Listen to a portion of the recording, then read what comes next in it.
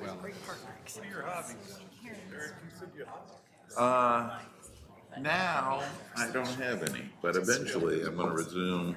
All right, if everybody could congregate here, Regents and otherwise, my atomic clock says it's 1:30, so this is I'm going to call to order the meeting of the Mission Fulfillment Committee of the University's Board of Regents, June 13th, 2019, and we'll start in recognizing Austin Kraft, our student representative from the Twin Cities campus, and Mason Schlief, our student representative from Rochester. Welcome to both of you. And I'm going to turn this right over to our provost for an introduction to a topic that I'm quite confident this will generate lots of interest and discussion, system undergraduate enrollment issues and updates. So, Provost Hanson. Thank you, Chair McMillan, and members of the committee. As you recall, there were campus enrollment presentations from Duluth in December 2018, Rochester in February 2019. Those presentations were part of a series that began the previous academic year when colleagues from Crookston and Morris presented information about their enrollment management activities. In February of this year, you also received an update on the Twin Cities enrollment plan, which you've heard annually since approving that plan in 2016. In March, you received campus-specific enrollment plans from Crookston, Duluth, Morris, and Rochester campuses, and you approved those plans in May.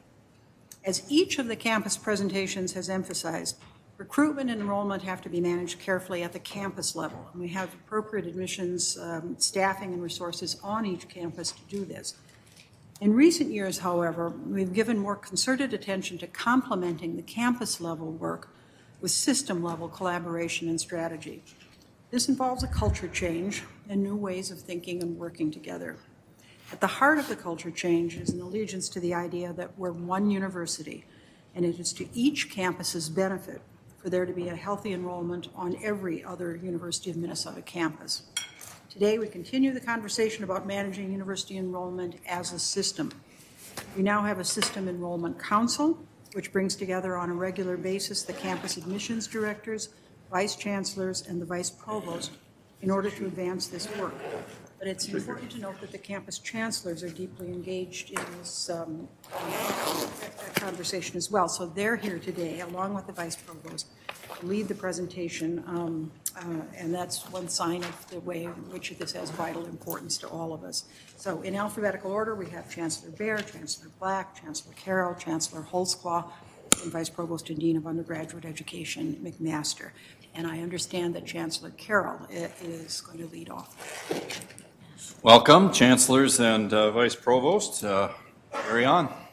Chair McMillan, Regents, Provost Hanson, thank you for your interest in our system enrollment management activities and future plans. It's an exciting topic. The recruitment and enrollment of University of Minnesota students is of utmost importance to our collective future as an institution and a state. When we recruit undergraduates, we're discovering human potential and then connecting that potential with educational opportunity. And ultimately, that connection is providing two essential outcomes for higher education: the talent to meet the increasing workforce needs and an educated citizenry that shapes the quality of our democratic society. So you have already approved our individual enrollment plans. Thank you. We are now shifting that focus, as Provost Hanson has said, to the collective. Today's presentation is not about enrollment management at Rochester, or Duluth, or Morris, or Crookston, or the Twin Cities. Today, we're inviting you to think with us about joint recruitment efforts for the University of Minnesota as a whole. We'll be sharing endeavors that are already in progress, as well as opportunities for additional enhancements. The recommendations have emerged from the good work of a System Enrollment Management Council. It's comprised of our admissions directors and vice chancellors and others from the university's 5 campuses. Such activities remain a priority and will be embedded within continued system strategic planning. We can increase enrollment at the University of Minnesota by working better together across the 5 campuses of this great system. It can be tough to coordinate. We are all motivated to do well for the campus we've been hired to serve. There's no enrollment professional focusing on the intersections among us or total system enrollment. But because we know our responsibility is to serve the state of Minnesota, we look forward to optimizing how we work together, and we appreciate your interest in the future of these cooperative endeavors. Mergers are becoming more common across higher education. How fortunate that though our 5 campuses have histories and strengths that are distinctive, we are already connected by our unifying land grant mission and this governing board. As we look for operational synergies and stay focused together on our mission to serve this state through education, research, and outreach, we see both challenge and opportunity. I can't overstate the workforce demands that compel us to be aggressive about recruiting human potential to this university. Based on independent analysis of the Federal Reserve Bank analysts, Neil Kashkori, their president, concludes that there is a future workforce demand that is looming as, in his words, nothing short of a crisis, unless we educate more of our citizens as well as pursue migration of talent and potential from other states. We believe all 5 campuses of this university can thrive into the future if we work together with the shared goal of better serving Minnesota. In this presentation, Vice Provost McMaster will provide important context, sharing current and future trends that will be familiar to some. Then we'll focus on 3 action areas. Chancellor Black will share information about the first actions being pursued, emerging recruitment marketing endeavors that seek to connect future students to the University of Minnesota campus that is the best fit for them. Chancellor Holtzclaws will describe recruitment pipeline opportunities, focusing especially on ideas to engage with K-12 students in light of increased diversity in that segment of the state's population.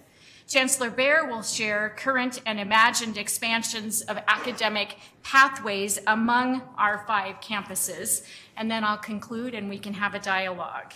We have selected this topical presentation structure to emphasize both the importance of working as a system and the contributions of each campus. Context first, then in order of how we expect to expand, system marketing, pipelines, then pathways. Vice Provost McMaster. Yes, Chair McMillan and members of the committee, what I'll start off with is a graph showing the trends of Minnesota high school graduates over the last 30 years or so. So these are the newest high school graduate projections. Remember, they're just that, they're projections.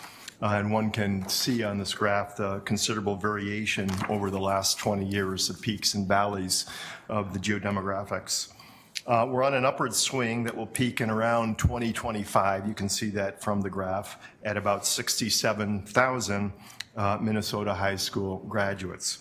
Over the next 4 years after that, you see a drop. We'll be heading downhill for a while. And then out into the mid or early 30s, there's another uptick. I wouldn't take much confidence in curves out that far. The projections can change significantly even year by year. WICHE, that's a Western interstate group that compiles these data on a regular basis, collects the public data, analyzes it, and then produces their projections every few years. So this produces lags at each step. And so the 2016 projections are based on data through 2010, 2011. Thus, you see the line at that point. That's when the projections were actually, or the data for the projections was compiled. The next slide gets into some of the differences in geography. The total Minnesota high school graduates are depicted on the left axis of this graph. The system-wide catchment, that is the number of students we bring into our system of Minnesota high school graduates, is depicted on the right. Over time, the U of M system has enrolled pretty consistently approximately 10% of Minnesota high school graduates, 6% on the Twin Cities campus, 4% on the other campuses. What's interesting is that these two curves you're looking at are remarkably similar in form, And over the last few years, the U of M has been enrolling a slightly higher number of Minnesota high school graduates. You can see that as the yellow curve rises above the maroon curve. The next graph shows the continued depopulation of greater Minnesota. This is a rather troubling graph for us. Over the last 15 years and the increases in the Twin Cities metro high school graduates as the Twin Cities population has grown. Greater Minnesota, interestingly, has seen a slight uptick over the last 5 years. And we think a more accurate depiction, if we could drill down into the data, might be the Twin Cities metropolitan region, the suburbs, and then Greater Minnesota. There are really three parts of the geography here.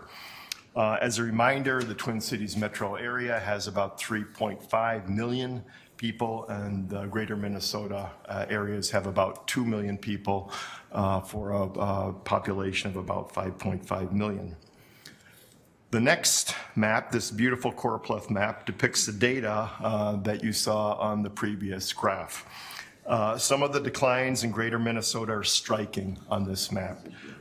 Greater than 50% in west central Minnesota.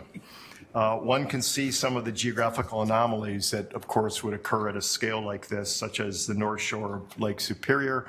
I forget which county that is, Lake or Cook or something like that. Thank you, Lake. I should get my grade down for that one. And southern Minnesota with Geographer, right? Yes. Let's see, Lynn. What about that county? Well, one county that really shows out here is Scott County, which has seen a 50% increase in high school graduates. So quite a bit of variation here. Next slide gets into the diversity of the changing population. Over the last 30 years, the majority of the increase in Minnesota high school graduates has really been with students of color and American Indian students, as you can see with these curves. Note in particular the growth in Hispanic, Latinx, and African American students. The growth with American Indian students has been relatively flat. And increasingly, we're going to have to be attentive to the multi-race category, which will continue to grow and will make longitudinal analyses somewhat more problematic. Next slide. So this particular map, which you've seen before, provides the newest data on the outmigration of students with a ratio of 2.85 to 1. Students going out to the Dakotas and to Wisconsin. Of course, you've seen some of the data before. North Dakota is very clever at their discounting for students to bring in their tuition just under our rates to make sure that flow continues. For instance, the North Dakota State University Minnesota resident rate is $5,350 less than our tuition and fees in state. So $5,000 cheaper to go there. This particularly, as you can imagine, hurts our Greater Minnesota, Western Greater Minnesota campuses, these particular trends. Sadly, this is your last map of the presentation. This is the national high school enrollment landscape. This is the last map that Eric Kaler will ever see me present. I'm sorry about that, Eric. I'm also sad. Yeah. As you can see at the national scale, the Rust Belt is going to be hit very hard here, with some states predicting a 7% decline. Significant declines also in the northeastern United States. As an example of the problem for us, we recruit heavily from the state of Illinois, and so we have to be attentive to that. Another interesting piece of the geography here is that the significant growth is coming with the low population states in the West, but we have to continue our national level recruitment in certain areas. Next slide. We wanted to make sure we touched on Share My App. That's the program where when a student applies to the University of Minnesota Twin Cities, she or he gets a letter from our admissions office saying, would you be interested in any of the other campuses? And you can see the trends here over time with Share My App. Now, what's striking here is the decline, and to make a very long story short, in 2017 and 2018, nearly all of the campuses migrated to the Common App. When we went to the Common App, it meant that students no longer needed to participate in Share My App because they were engaging through the Common App application where they'd already filled out all the material. So that's not really a purposeful decline. It's a result of changing application platforms and strategies. The next slide shows kind of a similar trend with the enrollees from Share My App. We can get into issues around Share My App later. And then finally, it's just a summary of the major points that we've tried to make here. The last point, I think, is an important one. The Share My App program probably needs to be revisited and redesigned if we want it to be effective now, given these new platforms. And we'll turn it over to I can joke with Dr. McMaster. He and I both received our doctorates at the University of Kansas, and so if either of us has deficits, we both do. Chair McMillan and members of the board, it's really a pleasure to be speaking with you again today for a short period of time about a very, very important topic. This is a topic that has gotten the attention of the Chancellor for some time. It's something we take very seriously, and it's something that we're excited to see continuing to move forward, and I think we're on the verge of seeing some really meaningful results. The marketing, messaging, and branding action area is really critical to our success in further defining the University of Minnesota system and in the action items we're discussing with you today. I want to recognize Matt Kramer and his incredible colleagues for their collaborations on these efforts. They've been great partners, and we're looking forward to continuing to work with them because we have some very challenging work ahead, but I think we're going to do it with good collaboration and good spirit. Developing the University of Minnesota System Identity Guide is one good example of this collaboration. Collaboration with the professional communicators on all of our campuses as well as with university relations. And we have worked very hard to better define and describe what it means to be the UMN system. There are three major components of this identity guide that I'd like to share with you this afternoon. The first is the UMN system logo. We went too far back. That's it. System logo. It represents all 5 campuses. Its goal is to establish consistent identity for the system that fits within brand guidelines and can be easily used by all campuses and communicators when talking about the University of Minnesota system. Implementation and refinement requires ongoing collaboration with university relations and with the communicators on all of our campuses. Next is the positioning statement. I won't read this entire thing for you, but I think it captures well what we're attempting to do here. We talk about 5 distinct campuses. We talk about the fact that collectively the University of Minnesota system is one of the most comprehensive in the nation, with offerings to meet the interests of every student and the changing needs of our society. Next, we have a series of key system messages. Thank you. That emphasize the fact that we are indeed one system with 5 campuses driven by a singular vision of excellence for all of Minnesota. We talk about 5 strong campuses, 1 strong state. We discuss individual messages for each of our campuses, and we're focused on using consistent language and style. The next thing we're quite excited about is finally launching a new system-wide website. This has been in development for some time. It's something that the chancellors think is extremely important for us to continue to move forward in these important areas. This is a screenshot of what the new system web page will look like. The URL will be system.umn.edu, and we do think that this is critical for our collaborative recruiting efforts. We expect this website to launch by the end of June, and then we also anticipate ongoing updates and refinements in the months ahead. We also anticipate that there will be a phase 2 of the website focused keenly on recruitment and enrollment. Phase 2 of the website is a critical step in the success of our recruitment, enrollment, and the overall success of students on all 5 of our campuses. It's going to recognize the unique qualities of each campus. It's going to have consistent messages to improve efforts to recruit students to campus of best fit. And this is important. We're not just trying to get students to our campuses. We want to make sure they go to the right campus for them, not just increasing our own numbers, but unless we have a good fit between the student and the culture of the campus and the academic offerings of the campus, they're not likely to be successful. So that campus fit is incredibly important. We also will emphasize the value and quality of the UMN degree. So the information that will be presented in a few minutes by Chancellors Holtzclaw and Baer on pipelines and pathways are also two examples of additional information that will be added to the website during the next phase. Another important action step is the Enrollment Communications Work Group. This is comprised of representatives from the system enrollment management professionals and from professional communicators on all 5 campuses. This group is researching best practices and setting action plans. They are in the process of the creation of system recruitment messages, system brand marketing and recruitment materials around the theme of 5 strong campuses, 1 strong state.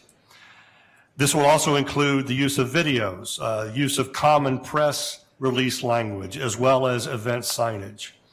They'll be developing financial aid specific messaging relative to the top competitors, emphasizing the value proposition of attending a University of Minnesota institution.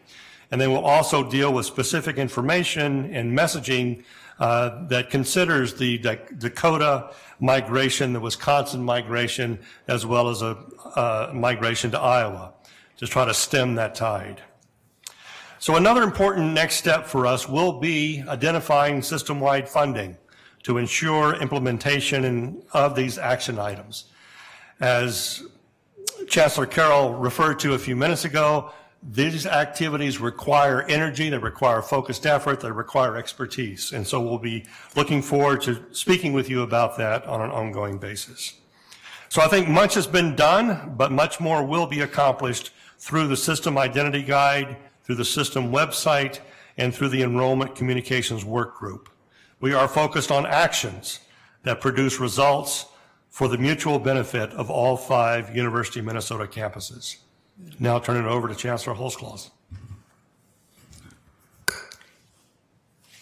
Chair McMillan and Regents, we know to address the changing demographics of the upcoming students, we need to be focused on our messaging, programming, and very intentional in our actions to bring new students to the University of Minnesota. As Vice Provost McMaster explained, the percentage of students of color has dramatically increased over the last 20 years, and this will continue. We currently have programming throughout the state in engaging our underrepresented populations. One very successful program, which many of you are familiar with, is the 4-H program.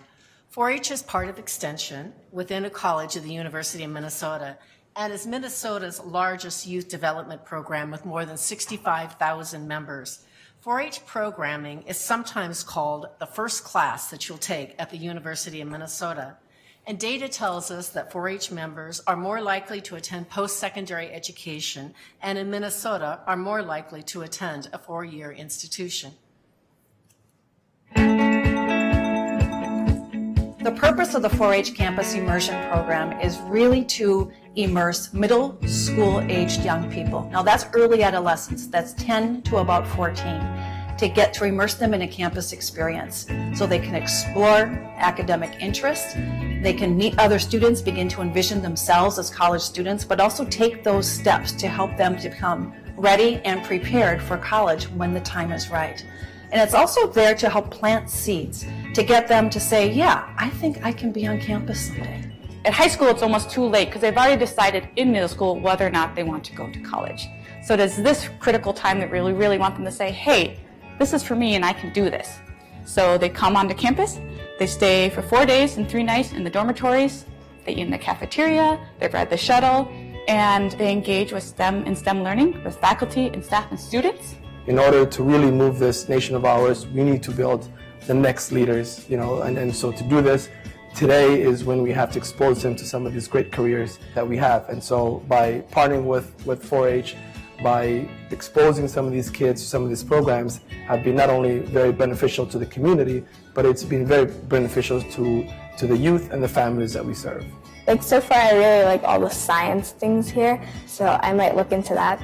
I enjoyed the virtual reality experience because I was able to look inside a room someone else created and designed. I like this college, so I'll think about it, ask my mom if I could come here. I remember a kid last year saying, "This is my key to my dorm." This was his, he belonged here. And that's so important because we know from research that if young people can't actually see themselves going to college in the future, then all those other things that they need to do to achieve it are so much harder to achieve. So it's really important here at Campus Immersion that we foster that imagination that they have to see themselves having higher ed in their future.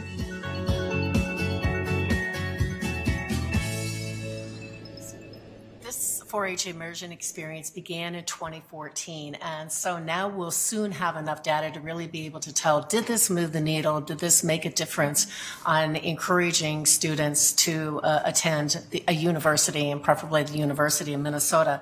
Also, 4-H just recently received what's called a CIFAR grant, which is called a Children's, Youth, and Family at Risk grant through the U.S. Department of Agriculture. It's a 5-year grant of around $650,000 that will focus on really trying to bring more Hmong Somali students into the campus immersion program. So this will focus in 2 communities in Minneapolis and Moorhead. We'll start with 6th graders and follow them from 6th through 12th grade on that. So we look forward to bringing you good statistics down line about the impact that that has also had. This past year, too, the university has come together to also begin to do a campus immersion place called Youth Central, where there are more than 165 immersion activities are listed in one place, and where students and parents can search by region of the state, age, or topic, and register for programs. Some of these programs also have funding to help undercut the financial costs on this. And this video that we're going to watch in just a moment reflects the efforts of that Youth Central program, from robotics camps in Crookston to STEM camps in Duluth.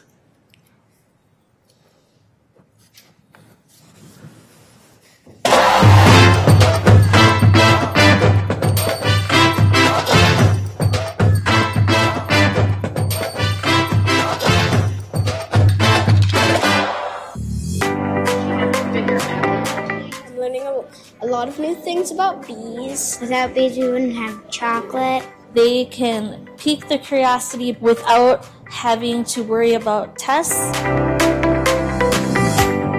Kids are out here learning about arboriculture, about climbing trees, and really about career paths. Could I be a professional tree climber or a professional urban forester? I mean, sometimes it's tiring, but it's worth it. We get to see a lot of birds. I've learned about raptors, and I've got to see a peregrine falcon. It's really fun. It's just like you get lots of new experiences.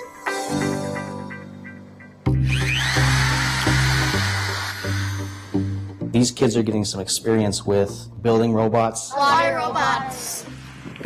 Getting them interested in science and technology, it's a simple hands-on way to do that. It's so fun to make the stuff that you eat. What we're trying to do is introduce teens to healthy cooking so that they can do it within a budget.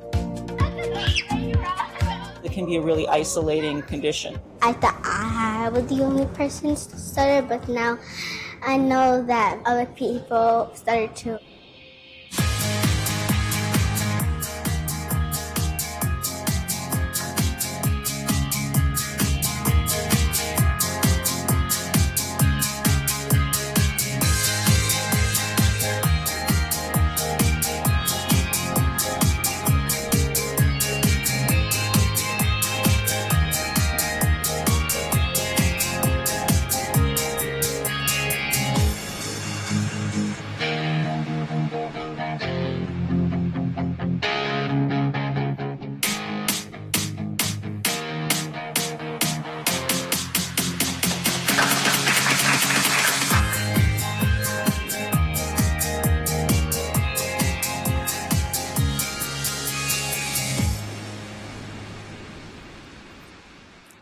Other programs focusing on early academic pathways are programs such as the UMTI, which is an accelerated mathematics option for students. Successful students are granted honors levels college credit for the courses they take in UMTI, and it's currently available in Twin Cities, Duluth, and on the Rochester campus. The National History Day and the camps are held on all 5 of our campuses, and the Global Youth Institute, which is part of the World Food Prize, is held in the Twin Cities, in Crookston, and Morris, and it examines world hunger issues and focuses on issues of food as a social justice. Students provide solutions to hunger issues in selected countries, and this program honors the efforts of one of our most famous alumnus, the late Norman Borlaug. Of course, we have STEM camps, science, technology, engineering, and math, and STEAM camps, science, technology, engineering, arts, architecture, agriculture, whatever that A may be for others, and math. And then Scrubs camps, which provide students exposure to the medical fields. We're also continuing to scale up our ramp-up readiness programs in Minnesota. This program, which was started 5 years ago, is a series of activities which is currently being implemented in more than 200 school districts across Minnesota. Throughout the school year, students in grades 6 through 12 spend about 1 hour each week in age-appropriate activities addressing pillars of college readiness, including academics, admissions, career, financial, and social and emotional readiness. And it's used a wide approach to support all students in getting them prepared for post-secondary education. Developed here at the U, it provides an easy-to-use living curriculum that strives to engage students. Raise Me is another example of preparing students for universities. It is on the Twin Cities and Duluth campus currently and is in the process of being implemented in Morris and Crookston. This program for high schoolers is available at no cost to the students, although our universities do pay a subscription fee. Students complete their Raise Me portfolio by addressing course grades, club involvement, sports, and volunteer activities. And for each achievement, they can earn a micro scholarship from the colleges they're following. This provides both incentive and access for students. And at our respective universities, then, we deem what's important to our student success and retention, and then determine what we would award those scholarships for. We have more than 26,000 students across the United States who are currently following our 4 University of Minnesota schools. So there are really more than 200,000 program experiences each year for our students participate here at the university. Still, we know there are many, many more opportunities for engagement. And we need to be very intentional and integrate messaging in all that we do. Why does college matter? And provide readiness into our programming. We also need to ensure that and identify all those programs that we do throughout the state, that even those that are done off campus, for instance, at the Raptor Center or in Tasca, all of those display their connection to the University of Minnesota. So as we go forward, we look forward to further development of more of our K through 12 pathways through our system and strategic planning area, and looking at more opportunities for greater coordination of those opportunities for our students. Now I'll turn it over to Chancellor Baer. Thank you. The third action item in the system-wide strategic planning world is to build and make explicit pathways. The pathways that exist today between and among the 5 campuses are manifest in a variety of forms, and I will highlight just a few of these in today's presentation. Intercampus student transfers, multi-institutional registration, and other forms of course and student sharing, as well as pathways for undergraduates to graduate and professional programs within the system. While there are some programs and systems in place, my fundamental message is that there is great opportunity through system-wide enrollment management and collaboration to build more and more creative and comprehensive opportunities for our students to take advantage of the range of programs and experiences that exist within the University of Minnesota system. While there are transfer students who enter a University of Minnesota campus from outside the system, what I want to highlight today are the intra-university transfers, or IUT, students who are new to a particular University of Minnesota campus, but previously attended another University of Minnesota campus.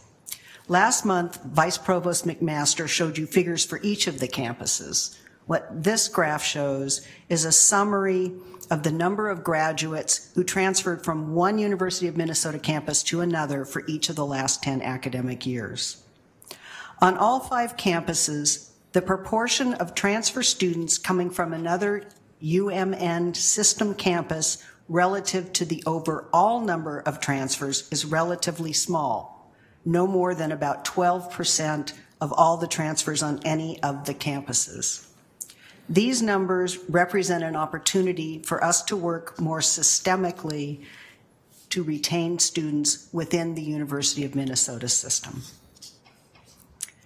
As you heard last month in Dr. McMaster's presentation, and as represented by the slide reproduced here, new systems that expedite and simplify the process for students seeking to transfer credits to one University of Minnesota campus from another campus have been put into place.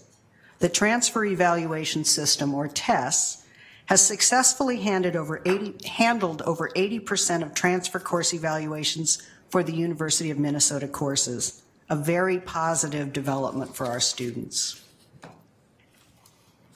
In addition to student transfers among campuses, existing collaborations offer resources for current students to take advantage of our system's diversity, enriching student opportunities. For example, there are situations where, because of high student demand and scarce numbers of qualified instructors or insufficient demand on a particular campus to warrant a full-time resident instructor, it makes sense to share instructors or courses across campuses. During the academic year just ended, students from multiple University of Minnesota campuses participated in Dakota and advanced Latin language courses through simultaneous video instruction. Students were enrolled through individual sections created at each of their home campuses. A second way that we work together is by providing opportunities through multi-institutional registration. A consortium agreement exists among the 5 campuses that allows students to take classes, including online classes, from another campus within the university system. Under this agreement, students attend classes on another campus for either fall or spring semester during an academic year without losing their status or, maybe even more importantly, jeopardizing eligibility for student financial aid assisted programs at their home campus. Tuition dollars are shared between the campuses, and students benefit from the opportunities to take more in-depth courses, including online courses on particular topics. Multi-I creates opportunities to enhance degrees and connect students to the strengths of each institution. This program also offers opportunities for students who intend to complete their degrees at their primary campus and who need to take courses closer to home or online while off campus, tending to physical health or mental health or other family needs. This slide shows the numbers of students over the last 5 academic years who have taken advantage of the Multi-I program, of the opportunity to relocate, that is, to take courses only on another or host University of Minnesota campus, or to supplement coursework on their own campus with enrollment in courses on another University of Minnesota campus. So those are the home and host people. Another potential area for collaboration are pathways from undergraduate to graduate and professional programs. These kinds of programs are not only great for our current students, but they are powerful undergraduate recruitment tools for the participating campuses. So I want to just give you 2 examples today of programs like this that we have. The University of Minnesota School of Nursing Master of Nursing program offers an early decision program for students from Crookston, Duluth, Morris, and Rochester. High-achieving students with any undergraduate major who have completed 61 to 90 credits may apply in their junior year for acceptance to the program on the Twin Cities campus. If accepted, they enter the Master of Nursing program upon completion of their bachelor's degree.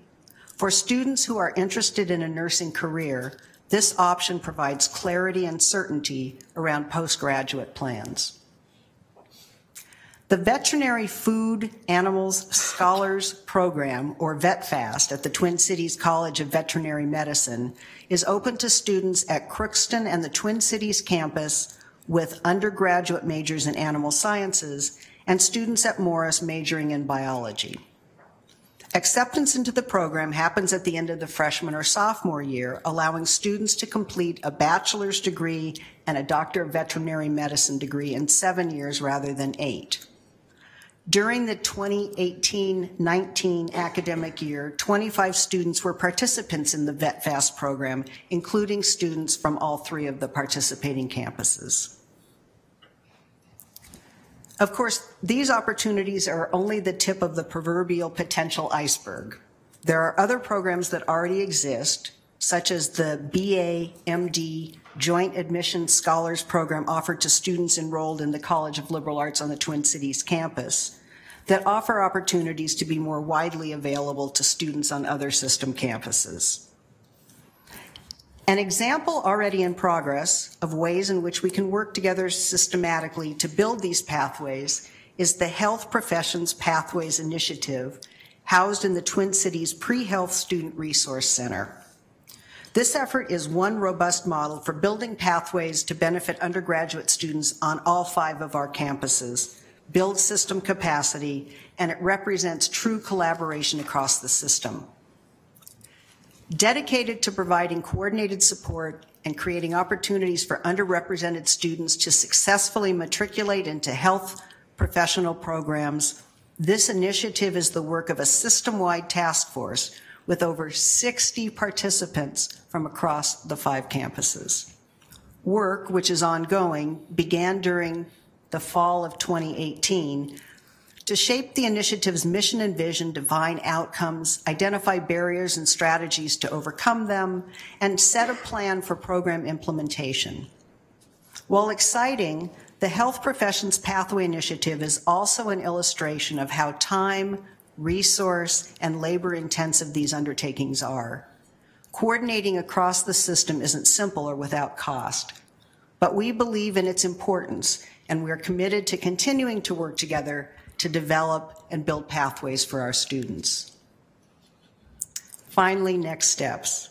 There is much room for optimism here.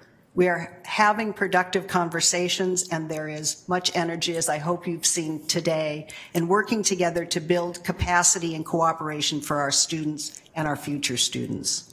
As we think about the next steps, it will make sense to inventory those pathway programs that already exist, to think about how we can systematize and extend those existing programs to all of the appropriate campuses within the system, to create new pathways, and then to market and publicize these collaborative pathway programs. As Chancellor Black noted earlier, the effort to ramp up our marketing, messaging, and branding about the advantages of the system are really key in making all of these current and future initiatives work.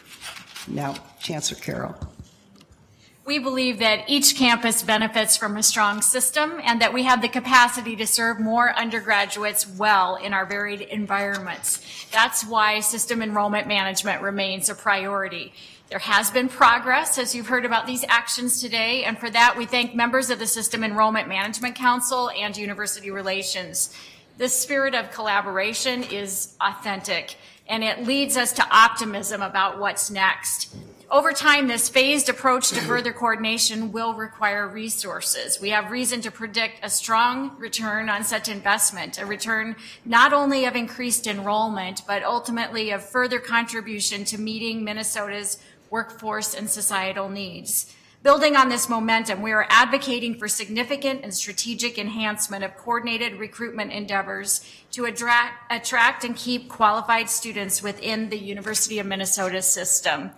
We have not yet implemented all the good ideas that have been generated to serve this future approach, but we are making progress. The system marketing and recruitment work will be accomplished first.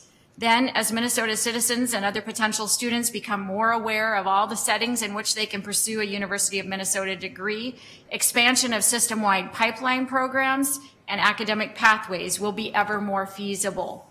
Our System Enrollment Management Council will also turn its attention to potential system-wide strategies to lift retention and four-year graduation rates. For those efforts, it will be imperative that we apply research to practice to enhance the good work already in place on each of our campuses.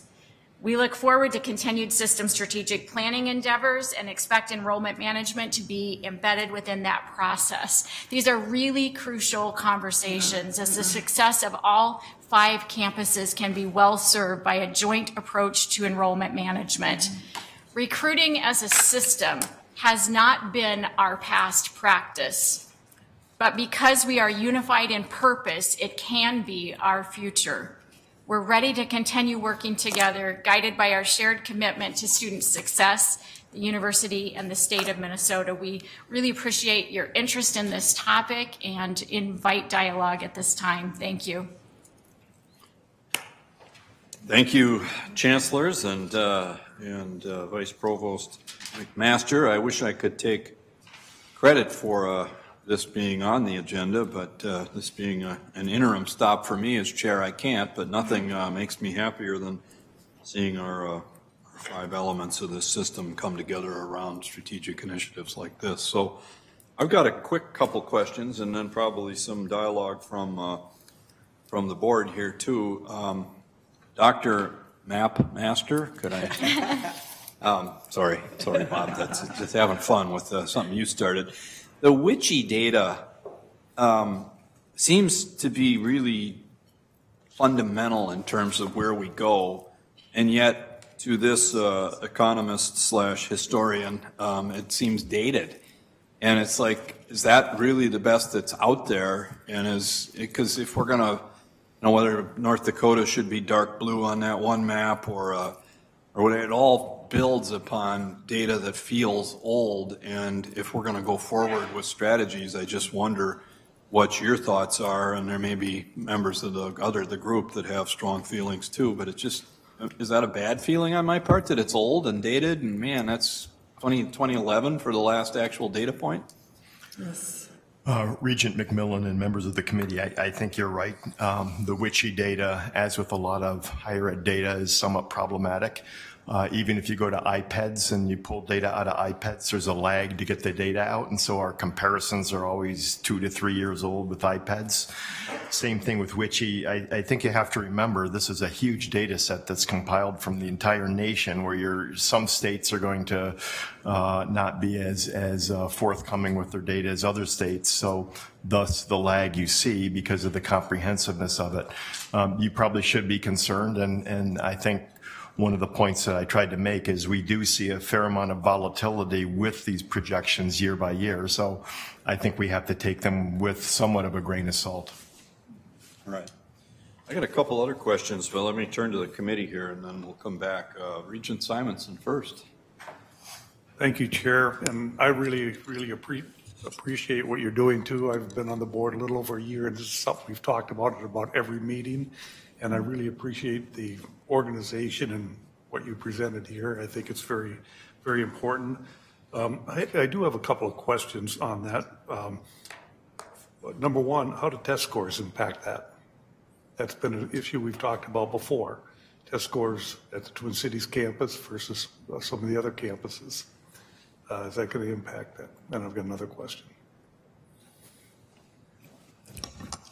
Well, I think each of the campuses have their own separate admissions criteria, and so we would, with respect to test scores or test optional, as the case may be, and so we would hope that we could help students to find the appropriate campus given.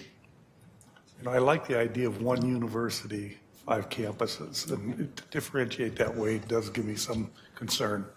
But we can talk about that. The other one is you presented a lot of programs. Some I wasn't familiar with, the Youth Central and all the other ones. And I mentioned last time about extension. And this program, although I'm very supportive of what you're doing, is going to come with cost. You mentioned revenue a few different times. And again, looking at extension, you had a map on there. We got extension offices all over the state.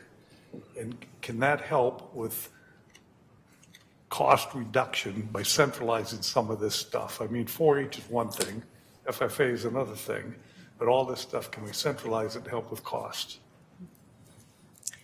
Thank you, Regent Simonson, for your question.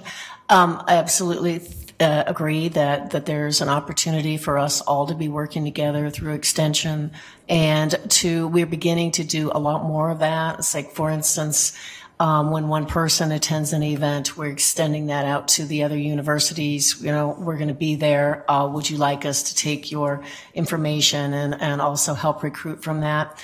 And to also use our extension offices throughout the state as gathering opportunities for places which we can recruit from.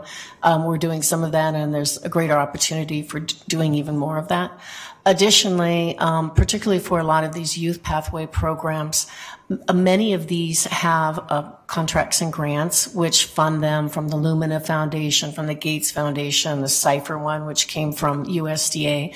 And there's probably additional opportunities which all of the chancellors and the provosts, we've been talking about that, working together to looking for some of those external funding that can help support and fund some of these pathway programs for more students to be even involved.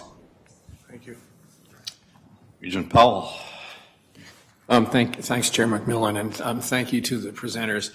I think these programs are really exciting, and you know, just you get the feeling that this is the smart kind of marketing work that we need to be doing to expand enrollment, and so and just the range of creativity and the you know, the variety of approaches. I think it's terrific.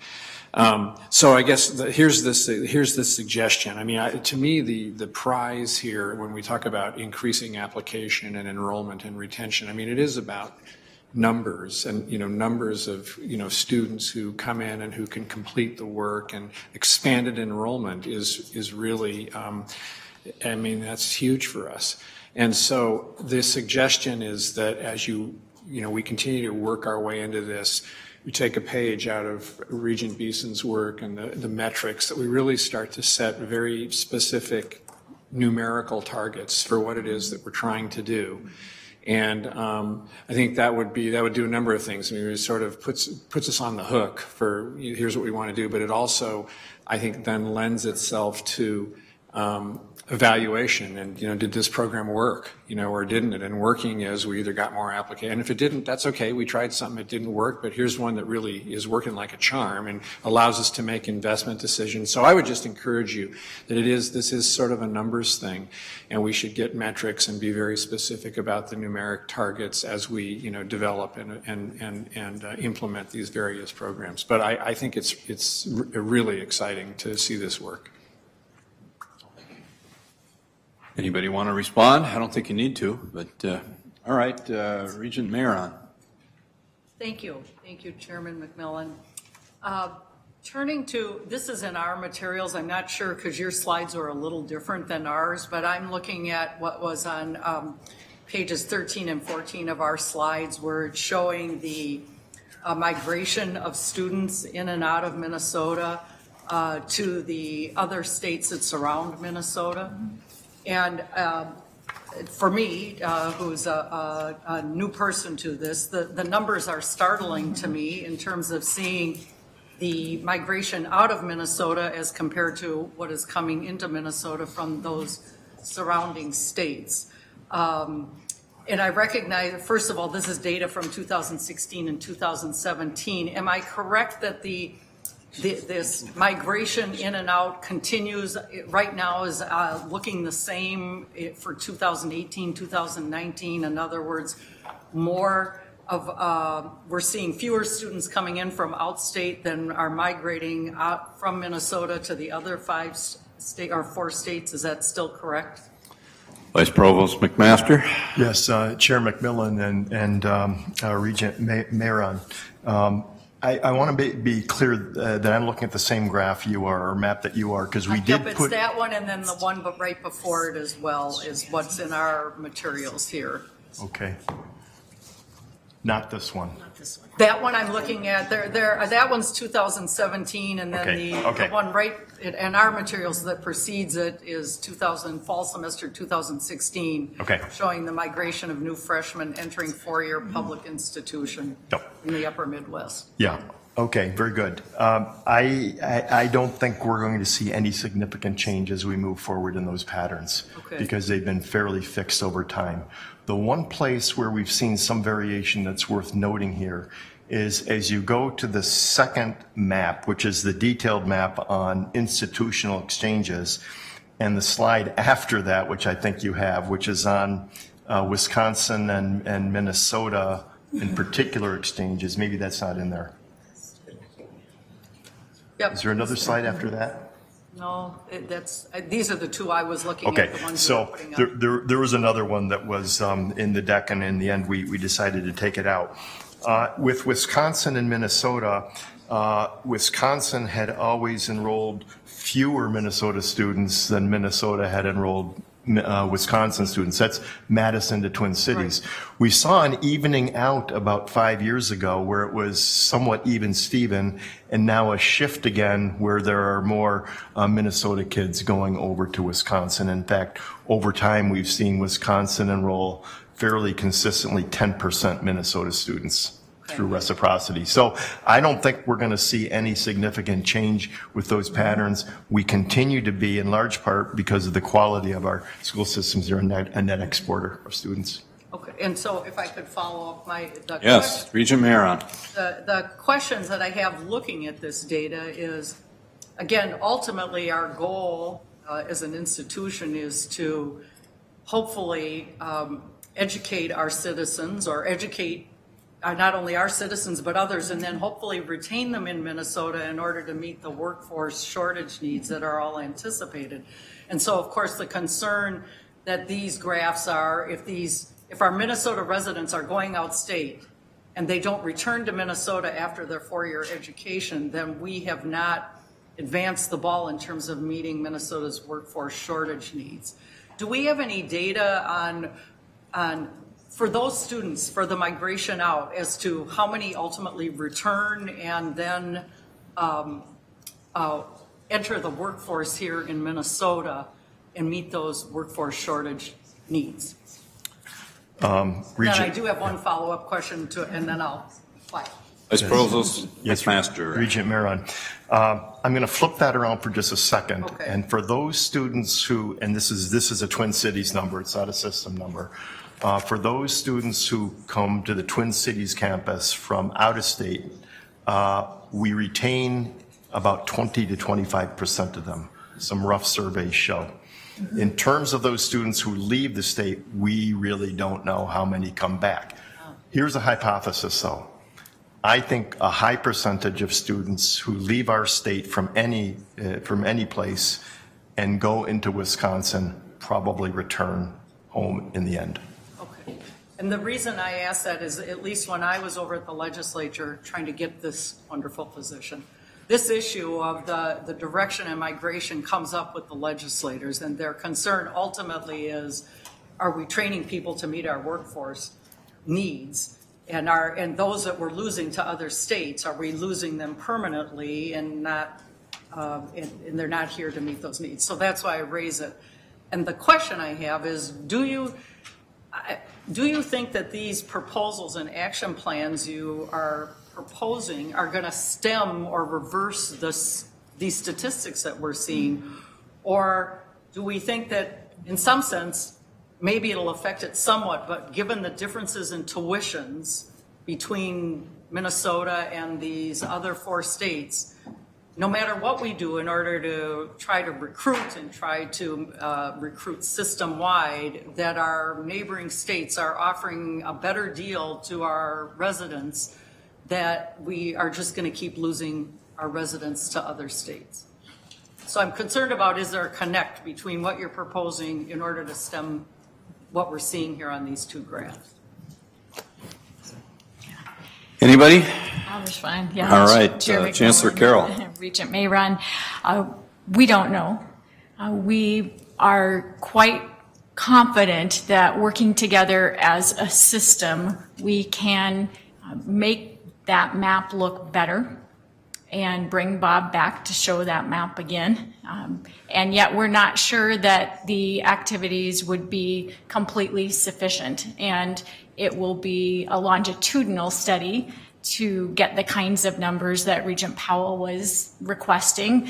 Does a middle school pipeline program work? Does a clearer path, an academic path from one institution to the next for graduate school within the system increase the number who stay here as professionals? That will be longitudinal. And so we will need to make educated hypotheses, and the actions that we have planned working together as a system, we are strongly convinced that that will increase the total enrollment for the 5 campuses. And so we'll start to reverse that trend.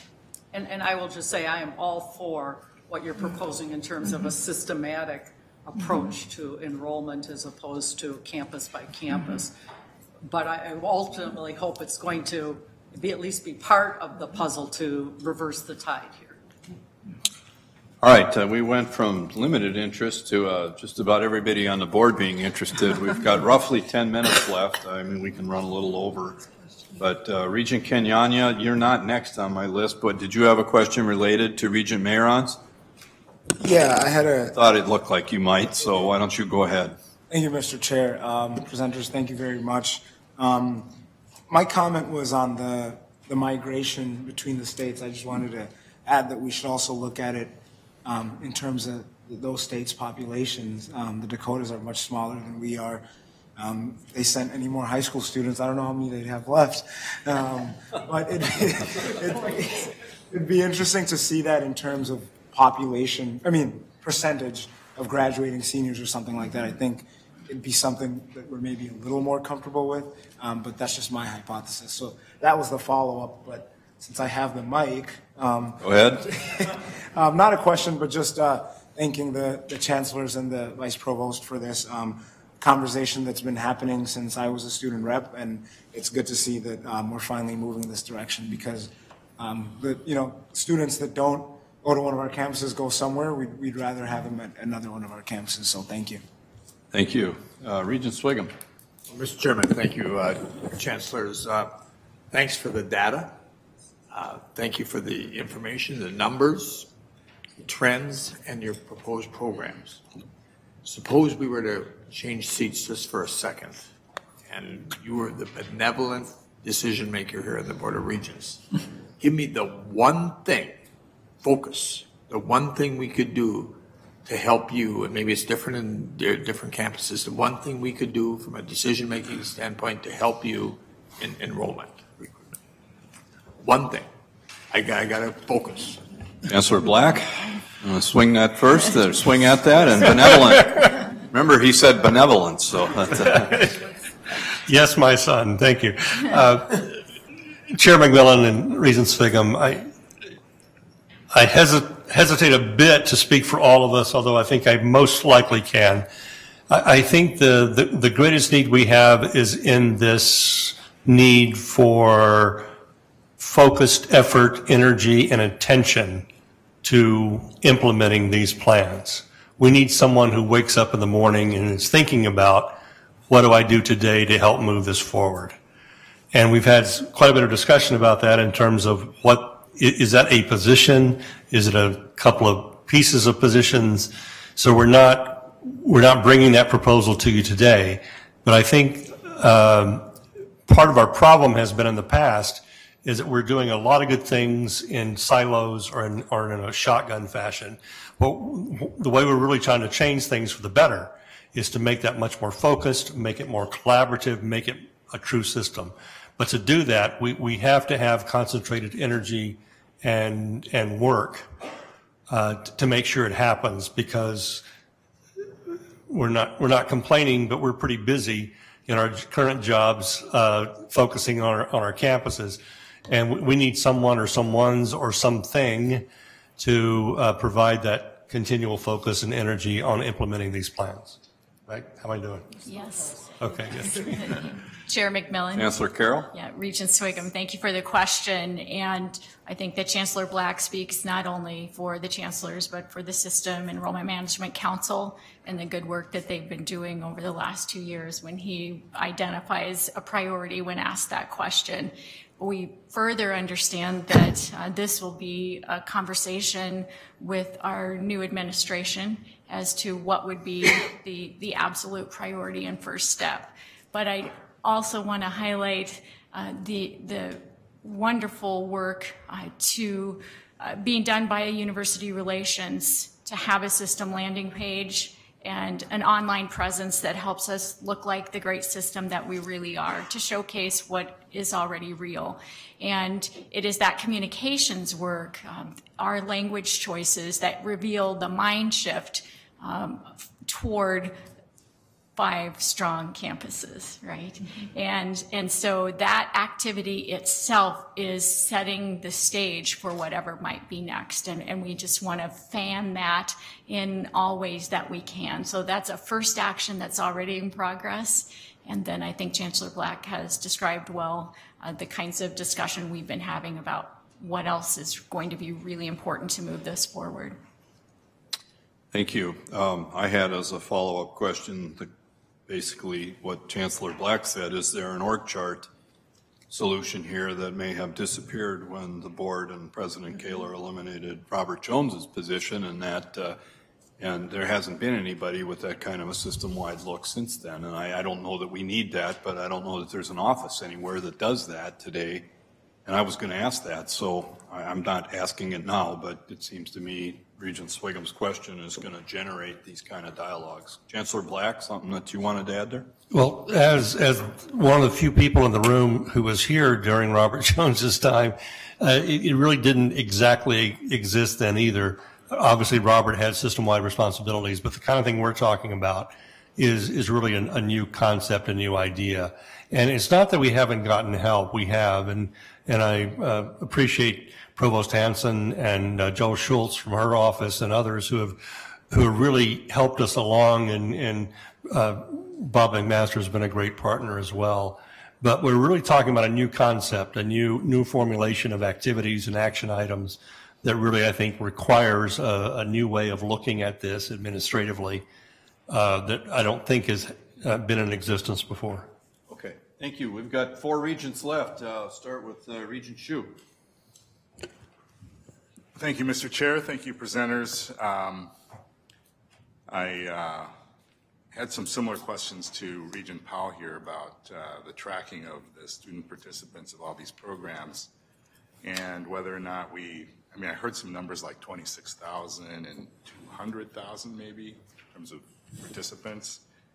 I don't know if that's right or not, but that's what I wrote down. And whether or not we could get some cost-benefit analysis on, how many of these students participating in our programs are actually applying here, being admitted and enrolling, all that kind of stuff. Now, some of these earlier graphs that we saw in charts, we've seen them before, and the information just keeps on getting older and older, and I'm wondering when we're going to kind of see some new information. Specifically, the information about high school graduates. We should at least at this point in time be able to assess whether or not in the last 9 years whether this graph is even accurate, right? Because we actually kind of know how many people graduated in 2018, 2019, 2019. So I don't know what to make of this particular chart now, but it does appear that if we've weathered kind of up until about 2020, that we're going to see a huge increase of high school graduates in the next 5 years, 6 years. And so I'm not really concerned about that. But going to this other chart where you have the migration, my concern here is that, we're part of creating the outcome here, because a lot of this migration occurs because we're not admitting a lot of these students. And it's not clear, I thought maybe we had a graph similar to this that actually showed where students admitted to the University of Minnesota actually ended up. I didn't see it today. So all I'm suggesting is that, you know, we're part of this. We're creating this by not admitting these kids. A lot of these kids that go to Iowa State, for example, are not admitted to our engineering college. And so they end up at Iowa State. And there's no way to get them back, you know, unless we actually give them an offer. And they're getting a pretty good deal to go down there. They're getting a scholarship, kind of the Minnesota scholarship or the I-35 scholarship to go down there, which basically makes the cost of tuition quite similar to the University of Minnesota's, even though they're paying out-of-state tuition without reciprocity. You know, and then the Wisconsin schools, or University of Wisconsin-Madison, it's tough to see these kids go over there because once you go to Madison, you're close to Chicago and you're meeting a lot of kids from Chicago or Illinois, as you can see here from the numbers. And it's hard to get them back because they've got kind of this pull down to Chicago where, you know, there are a lot of jobs down there as well. And the same thing for the Iowa schools. The Iowa schools draw heavily on Illinois students, and a lot of those students go back and they take a lot of other friends with them when they graduate. So I think, you know, if we had a better idea of how we're doing relative to the admitted students, that's one thing. But just to look at the migration, I mean, we're going to see this migration no matter what if we're not admitting these students or if they're not even applying to our schools. And on the issue of sharing of applications, it pretty much looks like the Share My App thing is not working anymore. If I remember seeing the numbers. Okay, so the total on my page 18, it shows that fall of 2018, U of M, I guess it's Twin Cities campus, sent a total of 111 students to a total of the other 5 or 4 campuses. So mostly to Duluth, a few to Crookston, 11 to Morris, and 13 to Rochester. So I don't know how you're doing the sharing, if it's purely through the app or if there's other things that are happening earlier in the process where students still have time to make a decision to look at another school within our system.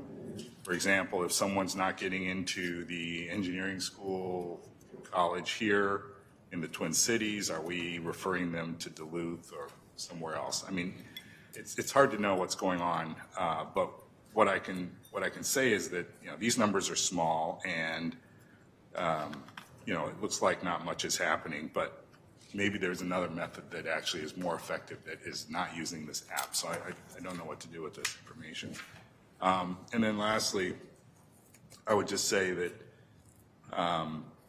you know, working together, like you said, you know, you guys all have things to do, but it all starts with the student. And if you don't have enough students, you're going to have budget pressure and you're going to have all sorts of other problems that are going to stem from that, as we talked about this morning. So I think it is important to try and retain as many Minnesota students here at any of our campuses. And if we can do that, then we'll really be doing our jobs. Thank you. Any responses on the application question that Regent Hsu raised? I'd like to steer the debate away from the out-migration. That's a big issue, and we could talk about it all day, but thinking about system-wide planning and marketing is what we're here for. So thoughts? Vice Provost McMaster. Chair McMillan and Regent Hsu, just a couple of quick comments here, and we could, of course, continue this conversation. One is on where students go if they don't enroll on our 5 campuses. That's a great point.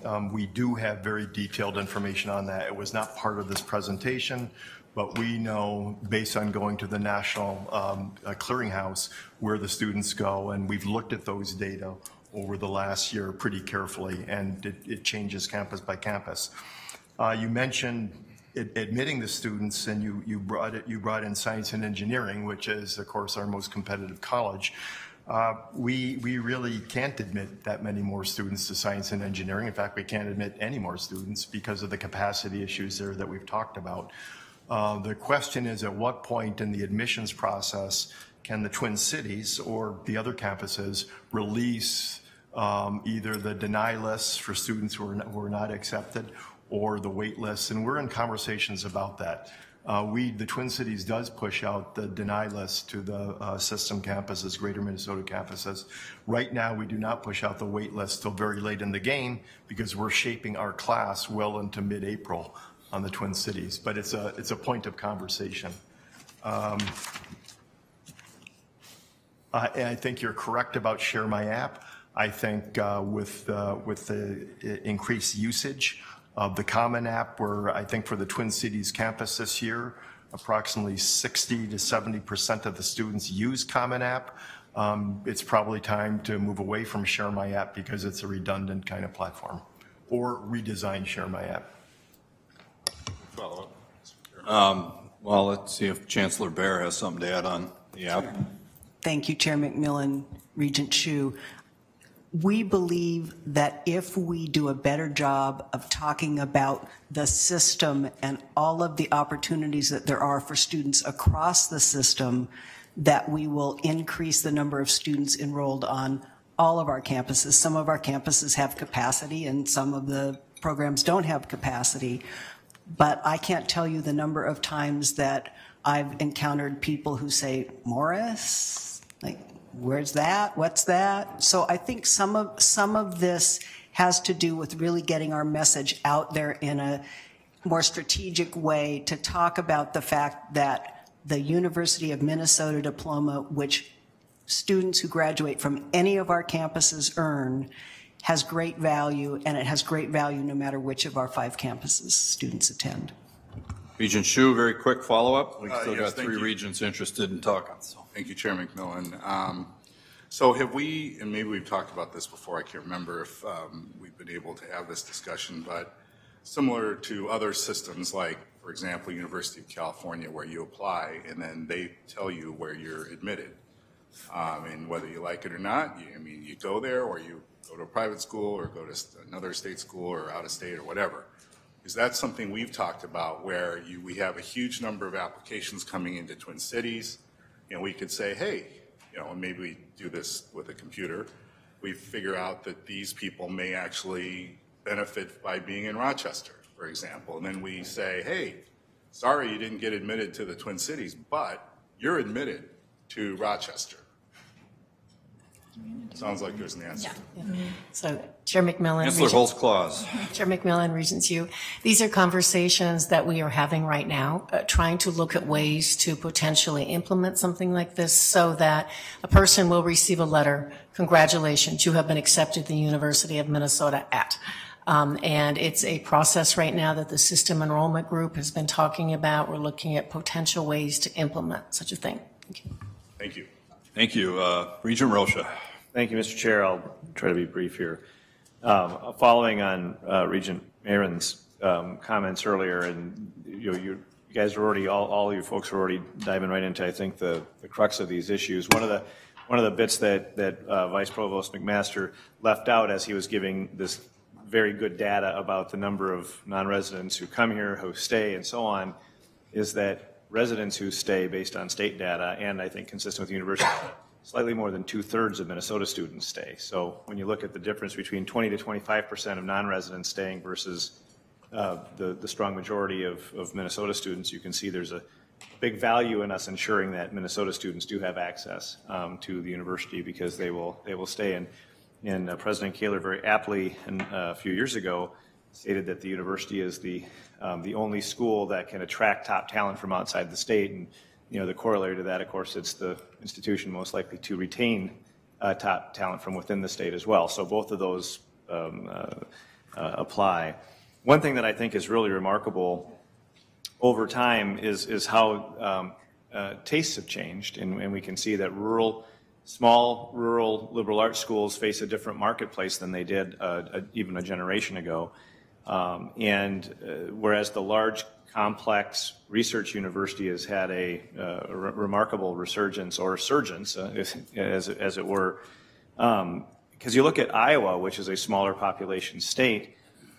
Between Iowa State and Iowa, by my quick math off the slide, it's 6,254 Iowa students are at their 2 flagship research universities. And our concentrated research institution, we have 3,700. So that's quite a few. That's 2,500 fewer in-state students at the Twin Cities campus. Now, when you look at the number of Minnesota students that are in those, just adding them up off that same chart, there are 4,700 Minnesota students that are heading out to those 5 states. That would be potential students that would be here if there was room. Now, how does that apply to this conversation with respect to our system campuses?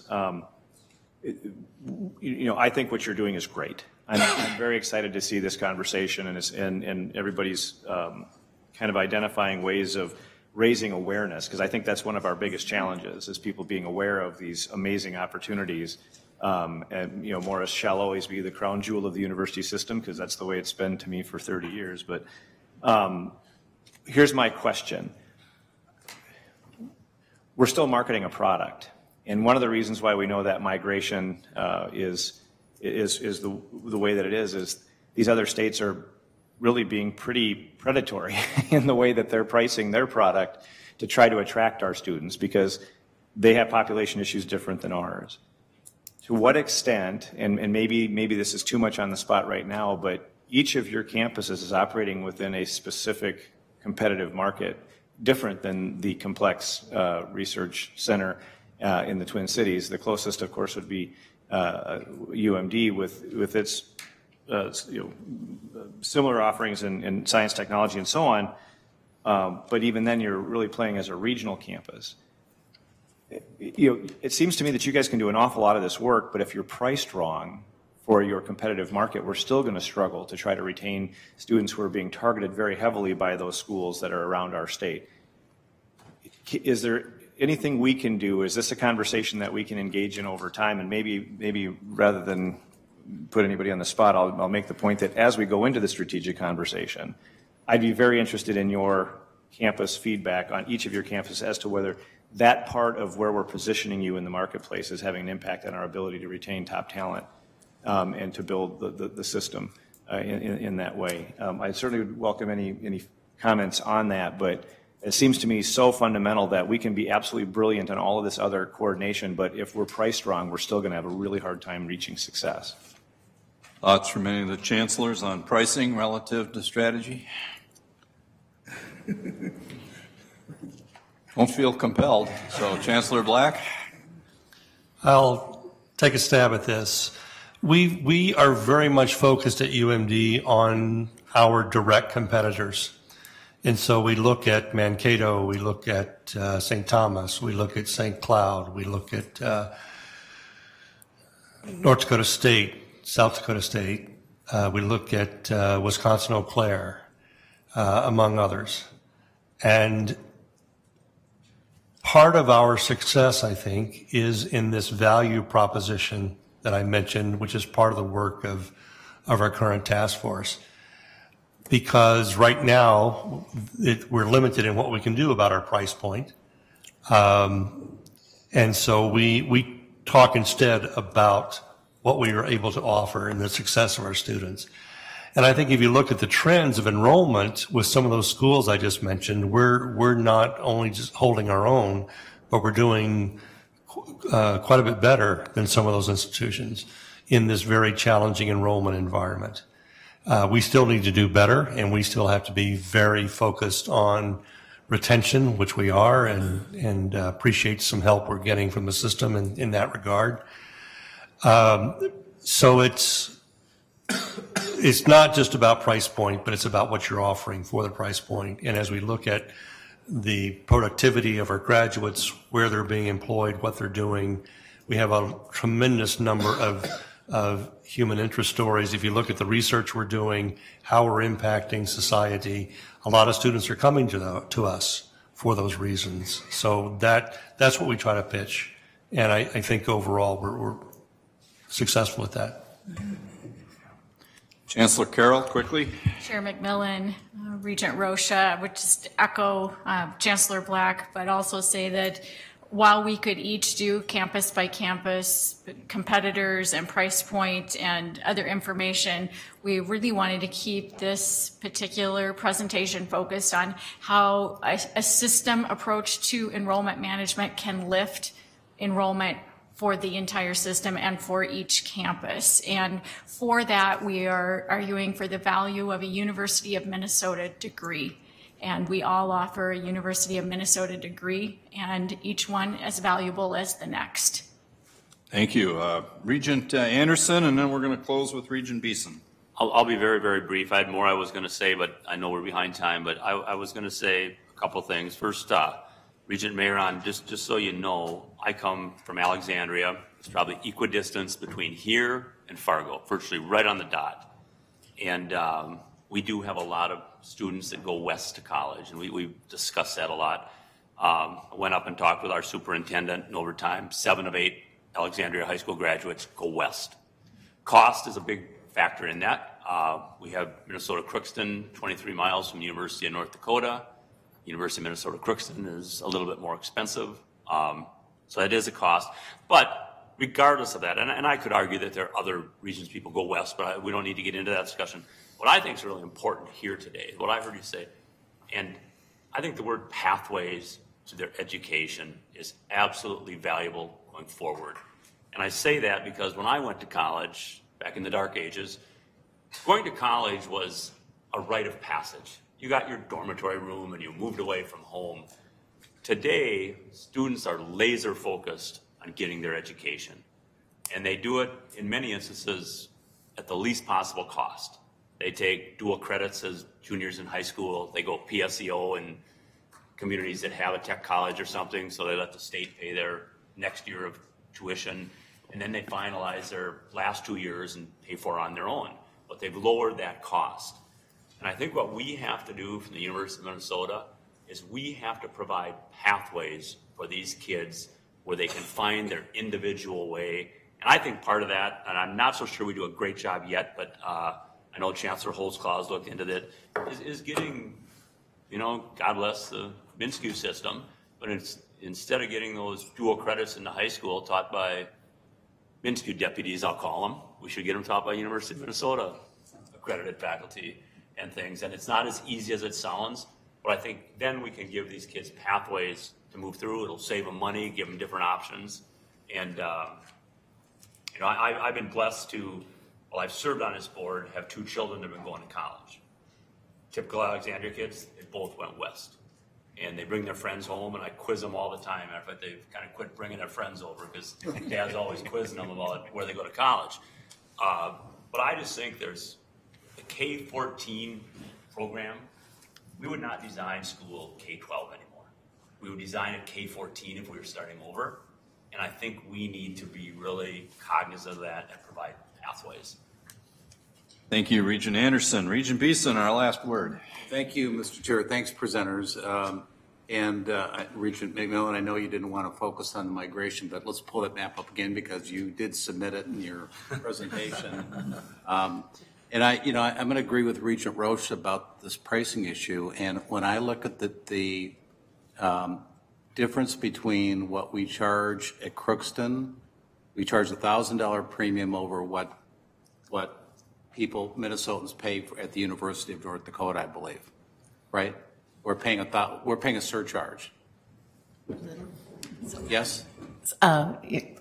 Yes, but, and those are the parts too, where it's a part about marketing and helping people understand with the UM Promise and others. Right. We can get yes, competitive. I agree. Thank you. There's some net, but on the sticker price, I think we've got this. I think we need. I mentioned this before. A Dakota pricing strategy, so the 2 Western campuses can compete better against those schools. Those are big brand schools we're dealing with. Big sports. University of North Dakota, I think, is going Division I football, FBS. I mean, we're just not being realistic. We're not giving them the tools because of pricing. It starts with pricing. Maybe it's not the whole thing, but I think we're missing on the pricing strategy. And second, did you pull that map up, Mr. McMaster? Because I'm going to revisit the Madison issue, okay? And so we now admit 200 more Wisconsinites than they take from Minnesota. Why do you think they're taking fewer Minnesotans? Because they're substituting our kids out for ones from New York, and they're, okay, we did the same thing and took kids from Illinois or out of state, we'd be raising $1 million back of the napkin, $1.6 million more per year.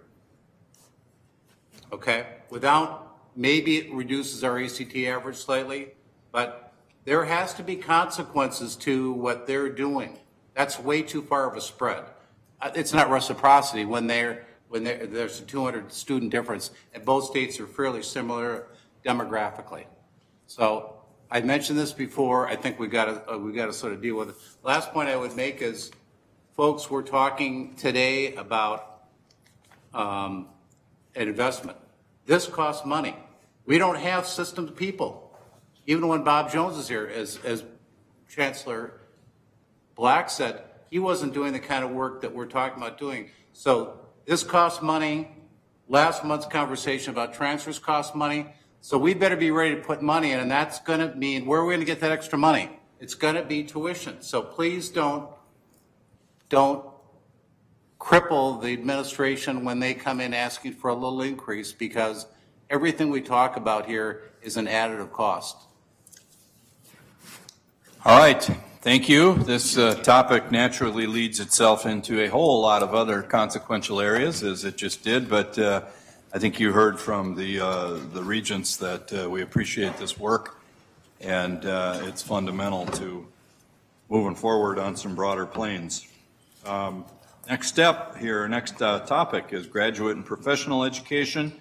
This is the 5th installment of a series that that Chair Omari and the Provost have been putting together, and now we're here to talk about the student experience. And I think as Vice Provost Lanyon comes forward, Provost Hanson, you're going to introduce this, correct? Thank you, Chair McMillan, and in the interest of time, I'll stay here, but can you run? I'm driving. That's absolutely right. The Mission Fulfillment Committee has dedicated, counting today, 5 presentations to graduate and professional education this year at the request of previous leadership of the committee. The previous 4 covered such topics as post-baccalaureate education's connection to the mission, academic planning at the post-bac level, including attentiveness to state needs, market, competition, comparative advantage, in areas of faculty strengths, enrollment management issues and diversity strategies at the post-bac level, and financial issues, student tuition and debt, student employment, fellowships, assistantships. It covered university services and administrative supports applied at this level, and the direct and indirect impact that post-baccalaureate education has on the state, the nation, and the world. Today, we've been asked to discuss with you the graduate student experience, with a particular focus on PhD students. The plan is to say a bit about academic advising, careers, and campus climate. And again, Scott Lanyon, Vice Provost and Dean of Graduate Education, is here, and he's joined by Yoji Shimuzu, the Associate Dean and the Director of the Graduate School's Diversity Office. Before I turn things over to Scott and Yoji, I want to reiterate very briefly the distinction, well, not that briefly, but sort of briefly, the distinction typically made, at least in academia, between graduate and professional education, and emphasize again the significance of all varieties of post-baccalaureate education at the university. And to foreshadow a bit where we're going, at the end of Scott and Yoji's presentation, I am delighted we'll have a master's student from University of Minnesota Duluth, Gilles Fay, briefly describe his research in one of the fabled 3-minute thesis presentations that Scott has been fostering.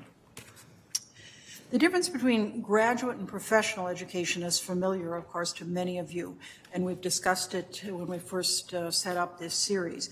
But it's a distinction worth clarifying as we return to the topics, because it's a distinction that doesn't loom very large or stand out very clearly for those not involved in the delivery and administration of post-baccalaureate education. It's also likely that the words are used differently, let's say interchangeably, by various constituencies and even by the alumni of our programs. But inside the academy, there is, for some good reasons, a first-cut general distinction within post-baccalaureate education between professional programs and degrees and graduate programs and degrees. That first-cut is summarized on the chart, if you could go to that. The traditional graduate degrees on the left here are those where a major portion of the program involves original research or creative activity. The PhD degrees in this category as our most Master of Science and Master of Arts degrees. The professional degrees on the right include those programs whose graduates are prepared for professional or practice-based employment in the fields named in the degrees. Think here of doctorates in medicine or law or dentistry, along with some professional master's degrees such as Master of Architecture, Master of Social Work, Master of Public Health. One way to understand the distinction is in terms of the primary objective of the program. With graduate education, students are expected to acquire deep knowledge of a discipline and then to use that knowledge, both the content and the distinctive methods, to create new knowledge, perhaps to challenge received wisdom or existing paradigms. Professional students, on the other hand, are expected to master knowledge in their fields, to know how to retrieve it, and to be able to apply it consistently, correctly, and creatively to the problems and issues they encounter in practicing their professions. Thus, a major portion of a graduate degree program involves research or creative activity and original scholarship for its own sake, so to speak, whereas professional degrees are structured to ensure that those who graduate from them are able to practice successfully in that professional domain, for example, in law or medicine, which is typically, I mean, obviously there are lawyers and doctors inside academia, but we're talking mainly about preparing for practice outside of the academic environment. Other aspects of the distinction between graduate and professional education were sketched in the slides that were included in your docket, and I won't repeat all that, but I will note again a general difference in mechanisms of quality assurance and oversight. With graduate education, quality assurance rests largely on university faculty and program leadership, with heavy but somewhat informal pressure from the disciplines themselves across the nation and the world, and broad oversight from the graduate school. For example, mathematicians have a sense of what a doctorally prepared mathematician should know and be able to do, but there's no accrediting body specifically in place for graduate level mathematics departments. Professional education, on the other hand, typically has external bodies that assist with quality assurance. These are typically field-specific accreditors. And I might note that with the breadth of professional education here at the university, we have accreditation status with over 200 specialized and professional associations. Now, these pie charts give you a sense of the portion of University of Minnesota students seeking a post-baccalaureate degree compared to undergraduate and non-degree students. As you see on the slide, more than 25% of our University of Minnesota students are graduate or professional students. On this next slide, you see the distribution between the number of graduate and professional degree programs. So, I mean, that's how we count them. There are lots of different ways of counting these. You may see that proportion look different someplace else, but that accords with the set of distinctions I've been making.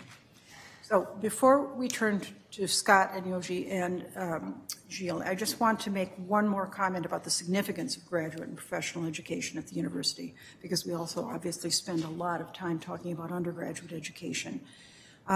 This is a crucial part of our identity. The University of Minnesota is classified by the Carnegie Foundation as an R1 doctoral university, very high research activity, which is the top rung of the Carnegie taxonomy.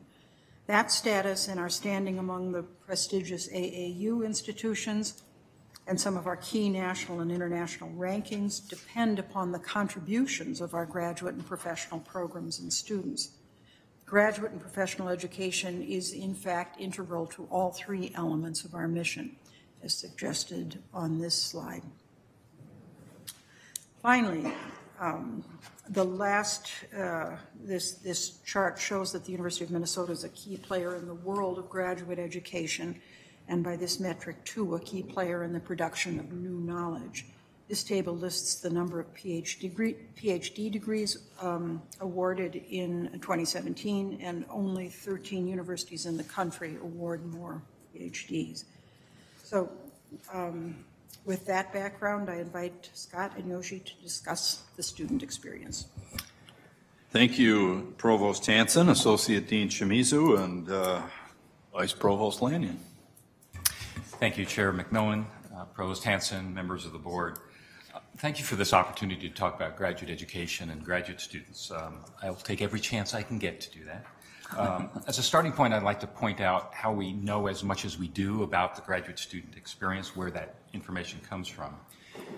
University of Minnesota is actually a member of the CERU consortium. CERU stands for the Survey or the Student Experience at Research Universities.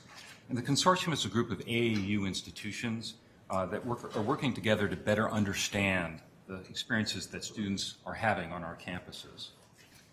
And the advantage of doing this in a consortium way is that all of the institutions are administering exactly the same survey, so that when we get our results, then we can compare our results, put into a context with the other administering institutions. So the consortium has been administering an undergraduate version, the CERU survey, for about a decade or more. But several years ago, the University of Minnesota took the lead in developing a graduate student version of this. We administered it in 2017. We had about a 25% response rate of our students. We just closed the survey again for 2019 with about a 35% response rate.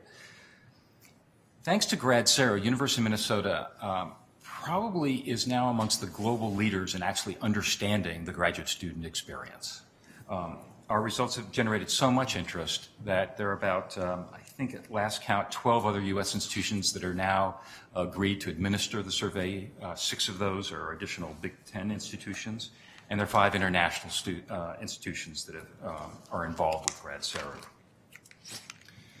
So as you can see on the slide, GradCERU is a comprehensive survey gathering information about all phases of the graduate experience, from admission to overall satisfaction. It was designed explicitly with research graduate students in mind, but the University of Minnesota has actually piloted a version for the professional students just this spring, and we will be piloting a version for postdoctoral scholars this summer. So this is really our primary source of information about the graduate student experience that we'll be talking about today. Now what I'd like to do is to focus our conversation on 5 aspects of the graduate student experience that have been gathering a lot of attention nationally, and there's some concern here.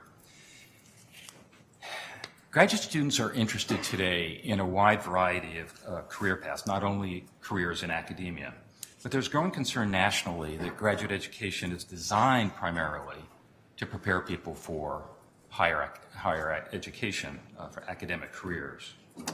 There's also concern about the quality of advising that students are getting in graduate education. As with every sector of society, there's concern nationally about the slow pace of increasing diversity. And in a related topic, concern about the climate that exists on university campus, whether our campuses are sufficiently welcoming or inclusive. And finally, there's been considerable national press lately about the mental health of graduate students and the stress that they're experiencing.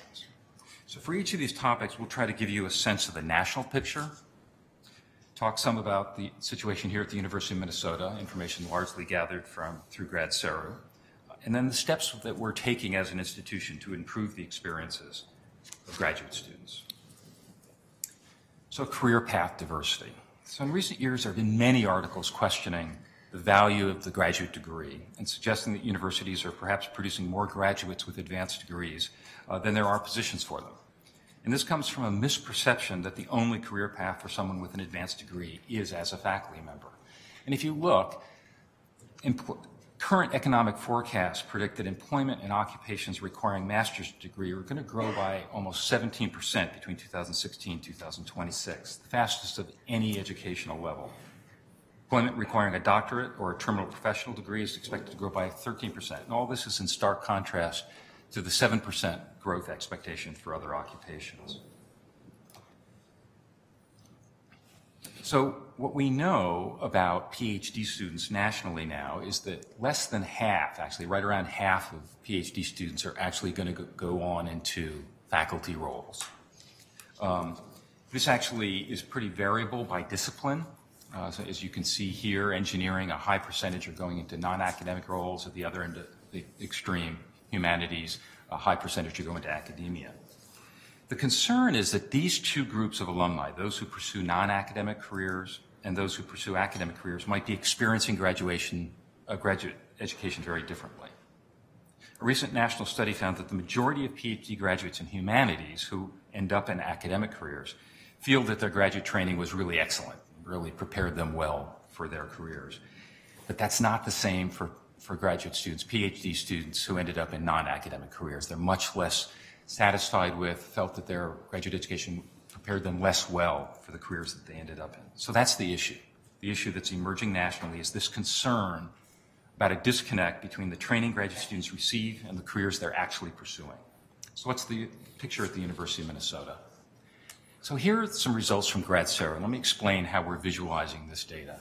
Each dot here represents a different graduate program at the University of Minnesota. The vertical spread actually is unimportant here, that we're just spreading the dots out so we can actually see them. So that's a meaningless axis.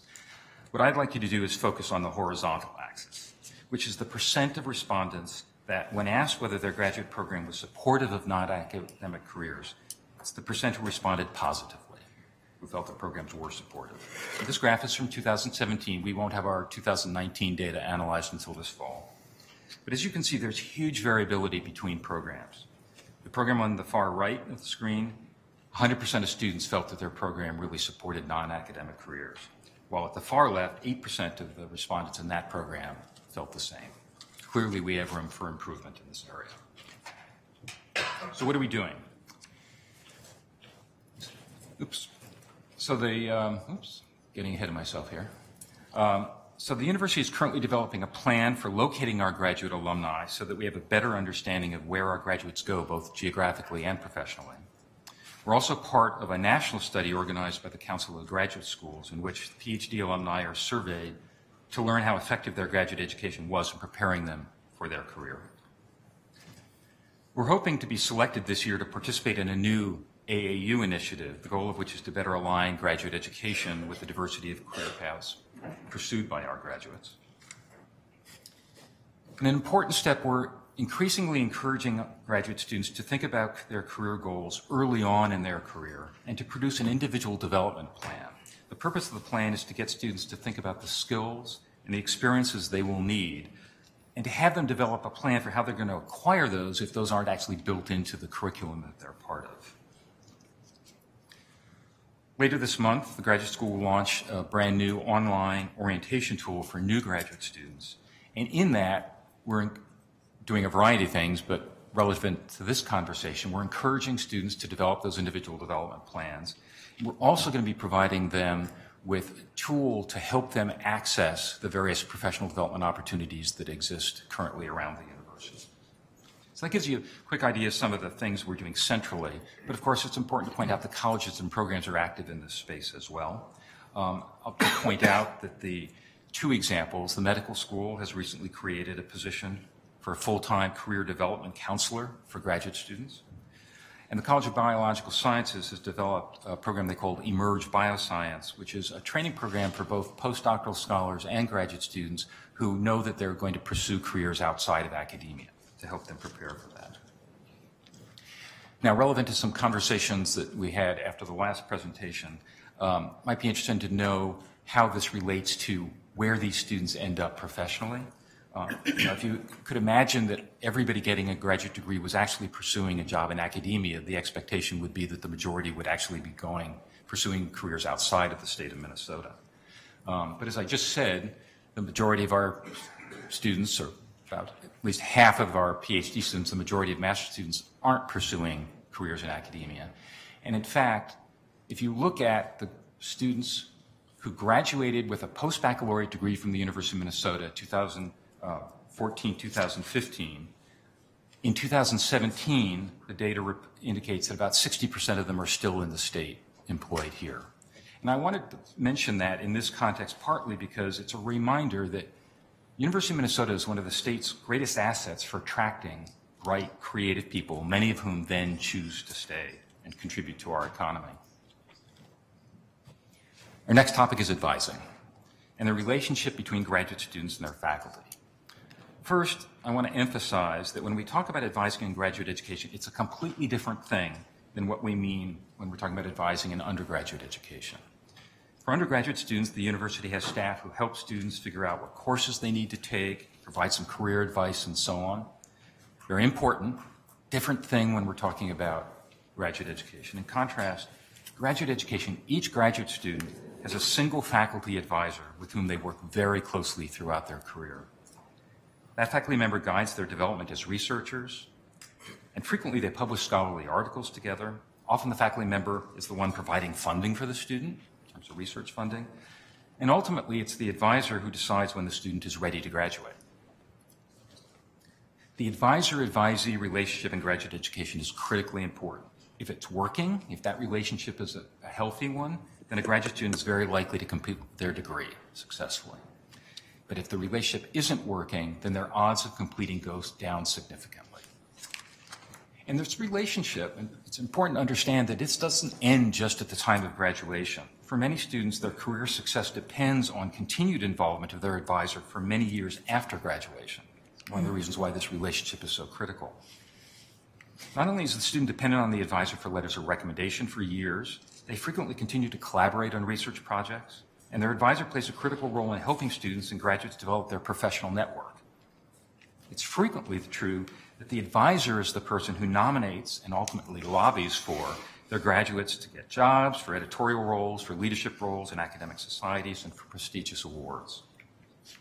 So how are we doing at the University of Minnesota? The good news is the GradSara data indicate that on average, University of Minnesota graduate students are actually very positive about their relationship with their advisor. So if you look, here are 4 questions from GradSara, and if you look at that top row of figures, it shows that on average, students in graduate programs, 80% or more of them are quite happy with their advisor. That's good. The bottom row shows a slightly different story. That shows the range of satisfaction across graduate programs at the university. So yes, we have graduate programs where every student who responded to the survey is very happy with the relationship, but we do have some programs where only half of the students are positive about that relationship. And that's supported by this slide, where this shows that 67% of students would agree with the statement that they would recommend their advisor to other students. But a third wouldn't. We would really like to change that. Right? That's something that we really would like to work on in the years to come. Definitely room for improvement. Now, it's important to note that this idea about the effectiveness of faculty as advisors, we can both tell you, neither one of us ever got any advice on how to advise graduate students. It's not part of the history in academia. It's something we have to change. So faculty haven't gotten that, but there's an eagerness amongst faculty to be more effective in this space. So one of the things we're doing, we're working with Vice Provost Ropers to offer new workshops or workshops on advising to new faculty. We've developed an online toolkit that we have on the grad school website that provides a number of things that faculty can use to be more effective, to have these conversations, effective conversations with graduate students. It turns out that one of the main reasons why, if there is a unproductive relationship between a faculty member and an advisee, a graduate student, frequently it's because of poor communication of expectations. And so we've been encouraging graduate programs to start being explicit about what the program expects of graduate students. We've also encouraged faculty individually to issue their own personal statements about what they think, what they expect of students and what students can expect of them. Part of this is also spreading the load around. It's unreasonable to expect a single faculty member to be able to provide all the advice and mentorship that a student might need. If a student approaches and wishes to pursue a career in a nonprofit organization or an industry, approaches their faculty member, it's very likely the faculty member can't answer the question about what they need to do to be prepared. So to that end, we are increasingly encouraging graduate students to identify and work with mentors in addition to their faculty advisor. Lastly, I want to point out that a lot of the information we have about when things go wrong in that relationship is when students approach our Student Conflict Resolution Center, which does an excellent job. And they too, that organization, that unit, has come up with something called the Dignity Project, which they built some more advice for faculty based on what they've learned from talking with students when things don't work well. So now I'd like to ask my Associate Dean of the Graduate School and Director of the Graduate School's Diversity Office, Yoji Shimizu, to talk about these next two topics. Chair McMillan, members of the committee, thank you very much for this opportunity to talk to you about the importance of diversity and positive, supportive, inclusive climate to a successful graduate student experience. And we'll start first with diversity. I think we recognize, and numerous studies have shown, that the quality and value of scholarship in academia really depends on the diversity of views and experiences of the people who actually do that scholarship. Problems that seem intractable, questions that seem really impossible to answer to a homogeneous group of individuals can frequently be solved by a group that is diverse. So diversity is really directly linked to research excellence here at the University of Minnesota.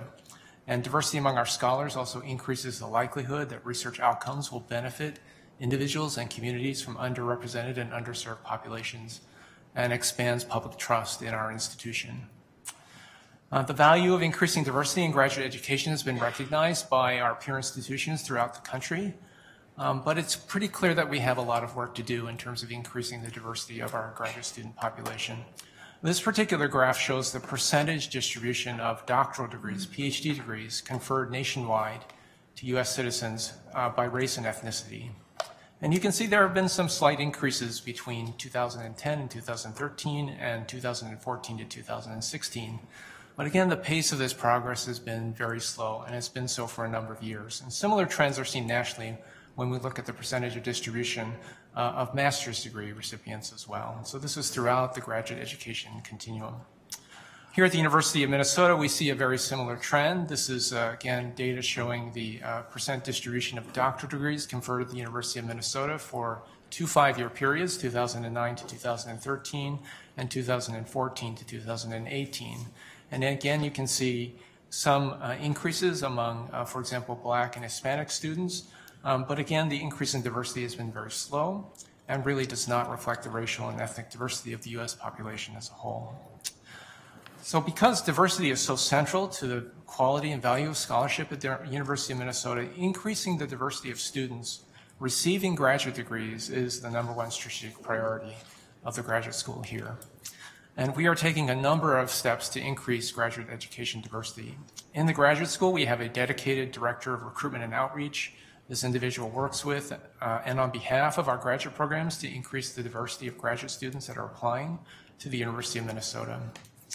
The graduate school itself offers a number of different recruitment fellowships that our graduate programs can offer to individual outstanding diversity applicants, as well as cohorts of applicants that are applying to individual graduate programs that would enhance the diversity of that program's graduate student body.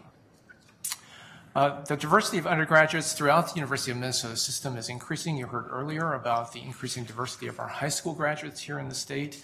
And so we are encouraging our graduate programs, all of our graduate programs, to recruit our own undergraduates to their graduate programs here in Minnesota. And we'll be helping our programs do this by organizing a University of Minnesota system graduate diversity conference and recruitment fair. Plans are underway to organize this conference and fair, and this is actually an initiative that came out of discussions that the graduate school had with chancellors at the Morris and Rochester campuses. Campus-wide, their collegiate and university units are also making efforts to increase graduate education diversity. The Office for Equity and Diversity has the College Made or Multicultural Access Diversity and Excellence Initiative. This provides colleges with really important data regarding the diversity of our university community, as well as data-driven approaches to increase representative diversity. Our colleges and graduate programs are also actively involved in more discipline-specific diversity recruitment initiatives. These utilize a number of different approaches. They include recruitment fellowships, visitation programs here to the university, leadership in national organizations such as the Institute for Mathematics and its applications, and an array of summer research programs that bring undergraduate students from diverse backgrounds here to Minnesota to conduct research over the summer months. And ultimately, our success at increasing graduate student diversity is dependent on increasing the diversity of our faculty as well. And so initiatives in this area include the President's Postdoctoral Fellowship Program, collegiate efforts, as well as efforts to make sure that our faculty searches recruit the most diverse set of candidates possible and utilize fair and inclusive search processes. And this includes initiatives such as training of search committees in areas such as implicit bias. The next topic is really focused on climate. And I think to get to this issue, I think it's really important for us to remember that our strategic goal is not focused on recruitment. It's really focused on success of our students from underrepresented populations, increasing the diversity of our students that successfully obtain graduate degrees here at Minnesota. So that only means focusing on recruitment, but also making sure that we have a very positive, supportive, and inclusive climate that allows our students to be successful. So in order to meet this goal, we really must have graduate programs and an overall campus that fosters community and inclusive excellence so that all of our students have a productive and rewarding experience that results in successful completion of their graduate training. So again, here at Minnesota, we have a lot of information about this thanks to the Grad Series survey. This survey really provides us with an advantage over many of our peer institutions because it gives us really important information about how our students perceive the climate, not only in their program, but also here at the overall campus. So to give you an example of this type of data, this slide shows the range of favorable responses by graduate students on the Twin Cities campus to 4 questions in Grad Series that address program and campus climate, related, for example, to whether faculty respect students regardless of their background, whether students respect other students regardless of their background, whether faculty encourage expression of diverse viewpoints, and whether students find the overall climate here to be positive and welcoming. And the top set of numbers show you that on average, at least 89% of our students or above exhibit and show favorable responses to those 4 questions. But again, as Dean Lanyon showed earlier with some other questions from Grad Series, the range of responses in individual graduate programs is quite broad and variable. So if you look at the overall assessment of climate, that ranges from an unfortunate low of 18% in one graduate program to 100% of students in another program indicating that they find the climate positive and welcoming. So clearly we have a lot of additional work to do to create a welcoming, supportive, and inclusive climate for all of our graduate students. The other important thing about that particular survey to mention is that 20% of our domestic students are American Indian or students of color. So we still are not a terribly diverse graduate student body. But that means that these responses from all of our students are primarily the experiences of majority students here at the university. If we look specifically at American Indian and students of color, the results actually are very similar, but typically about 5% lower in terms of favorable responses for each of those 4 questions that I showed in the previous slide. So we're taking a number of steps to improve the climate for graduate students across the university. The graduate school actually runs the Community of Scholars program. This is a nationally recognized university-wide program that supports the success and retention of Native American graduate students and graduate students of color. We have also started a new graduate, student, and postdoctoral alliance for diversity and inclusivity. This is a student-led initiative that provides opportunities for all graduate students and postdoctoral scholars to work collaboratively on issues that support diversity and inclusion. We've also recently developed a series of videos. These are called Toward Inclusivity videos. These videos actually share the experiences and viewpoints of University of Minnesota graduate students from diverse backgrounds. And we're also developing a series of specific training resources so that graduate programs, faculty, and staff can engage in efforts to create a more inclusive environment for all. Now, in addition to tracking and continuing to track campus climate with the Grad Series survey, our Student Conflict Resolution Center also provides us with additional insights through its incivility survey. And we are working actively to increase the response rate from students from diverse backgrounds so we can get more specific information about the climate assessment from our students who come from underrepresented groups. And finally, in the graduate school has recently hired a new director, and this director is actually going to be focused on providing direct consultation and advising to colleges and graduate programs as they work to improve the climate for graduate students from diverse backgrounds. Now, all of these graduate student efforts complement a number of different activities happening throughout the campus that are focused on improving campus climate. These include the Campus Climate Engagement Team, which emerged in 2014 through the Twin Cities Campus Strategic Planning process. The Bias Response and Referral Network, which contributes to a welcoming campus climate by responding to reports of bias incidents here on campus. The President's Initiative to Prevent Sexual Misconduct is a long-term commitment that seeks culture change in order to reduce and prevent sexual misconduct. There are multiple services provided by our Office for Equity and Diversity that work to improve campus climate. This includes, as I mentioned previously, the College Mate Initiative, the Office of Conflict Resolution, the Disability Resource Center, Gender and Sexuality Center, and EOAA. These offices all work to enhance the climate for our graduate students. And although not shown on this slide, I should also mention that our International Student and Scholar Services provides enhanced support for our international graduate students, particularly in light of negative shifts that are occurring with national policies around immigration.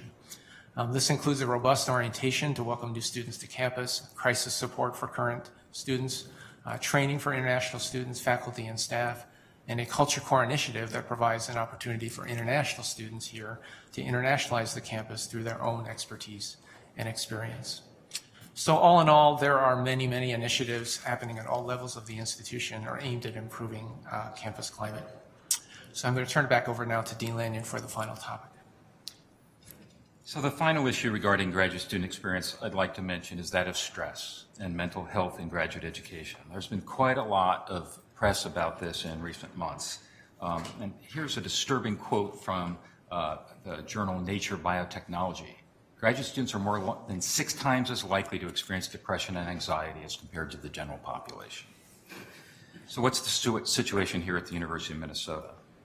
So our 2017 Grad Cero results indicate that based on the 2-question personal health questionnaire screening tool, about 12% of our graduate students who responded to the survey are at risk of major depressive disorder, as compared with around 7% for the general public. And on the right, based on the 2-question general anxiety disorder screening tool, 21% of graduate students who responded to the survey are at risk of a general anxiety disorder, as compared with less than 5% of the general public. So these figures from Minnesota are actually lower than what I just told you nationally, and they're actually lower than is true for other institutions that have administered the Grad Cero. However, there's no question that these numbers are disturbing. If there's some good news coming out of Grad Cero for this, it's that, in fact, these same students are more aware of all the resources that we have on campus for them than is true nationally.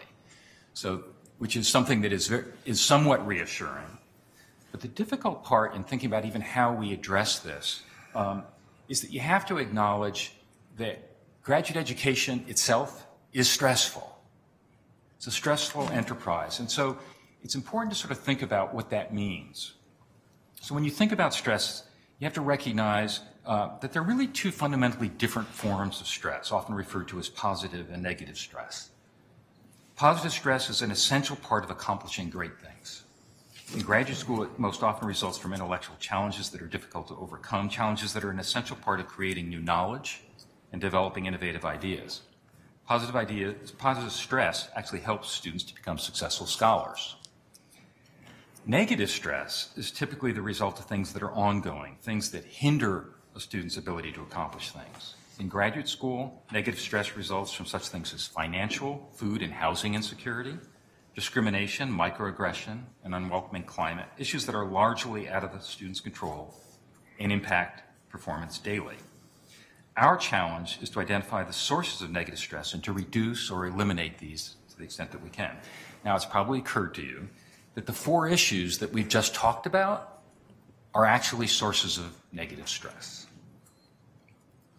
So if you think about it, if there's a disconnect between the training being received and a student's desired career path, that's going to be stressful. If the student does not have a positive relationship with their advisor, that can be a major source of stress.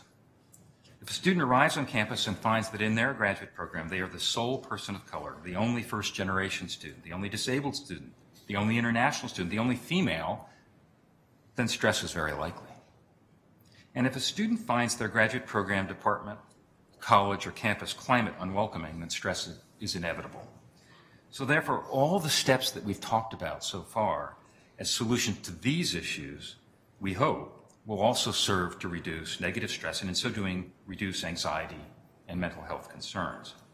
So that's our focus. Our focus as a graduate school is to try to lower the probability that students will experience serious anxiety and and develop serious mental health issues as a result of negative interactions.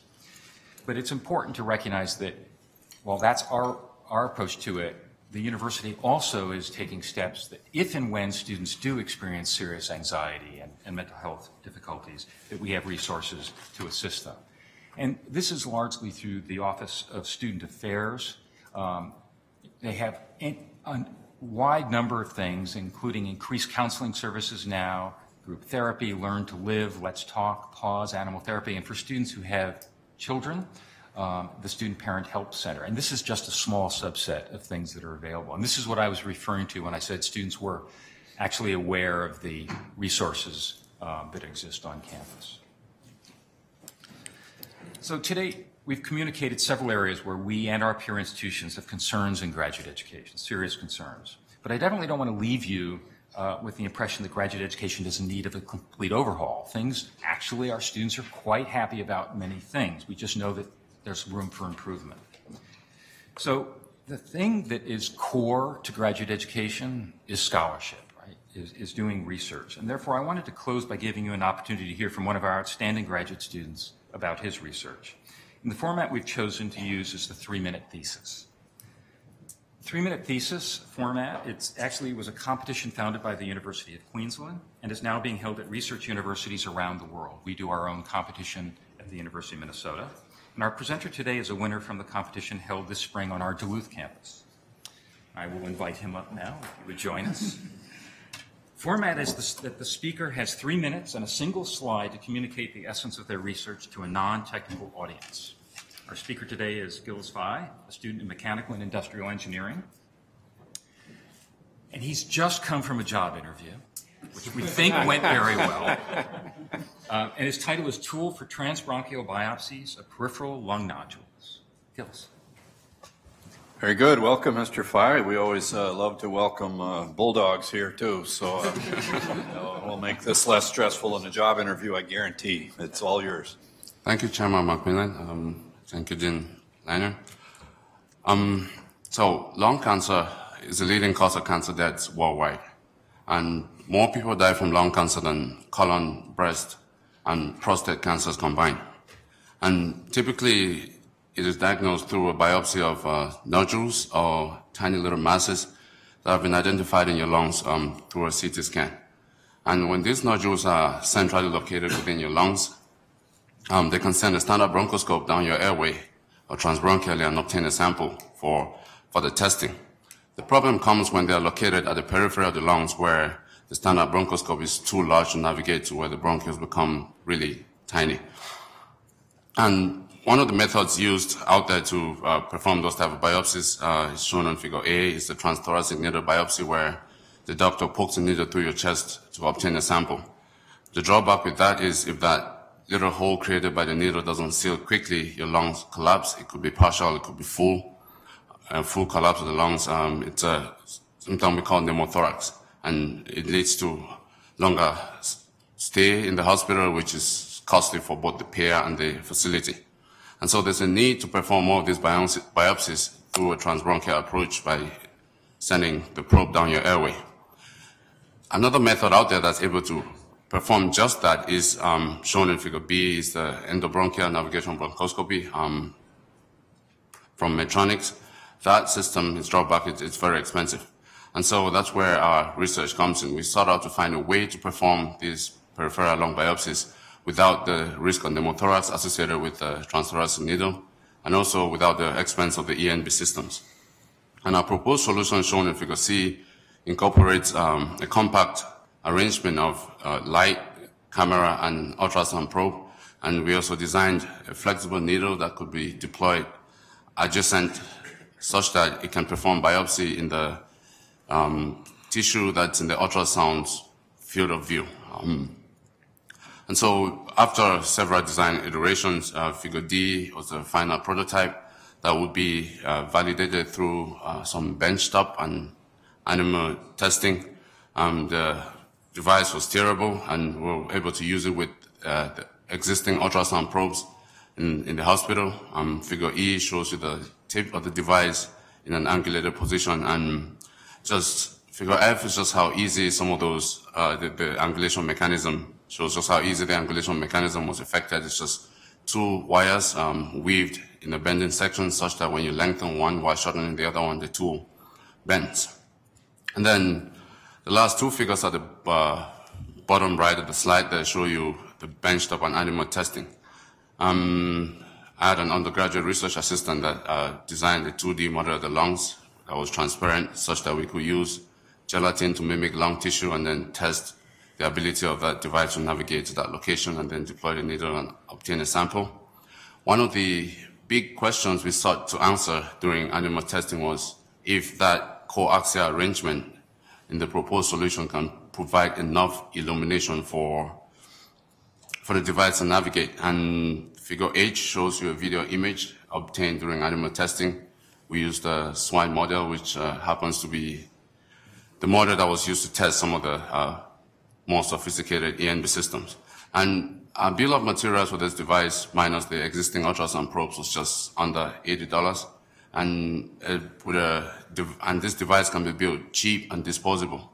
And just to give you a sense of numbers, in 2013, the Center for Medicare and Medicare Services paid for over 43,000 transthoracic lung biopsies versus over 46,000 transbronchial biopsies. But with the addition of a tool like this in the market, you'll be moving a lot of those numbers from the transthoracic biopsies up to the transbronchial approach, which is more comfortable for patients. Thank you. Very good. Well, thank you. And let's jump right into questioning here. I'm afraid to ask you any questions because I'm not sure I could frame up a good one, but that's fascinating.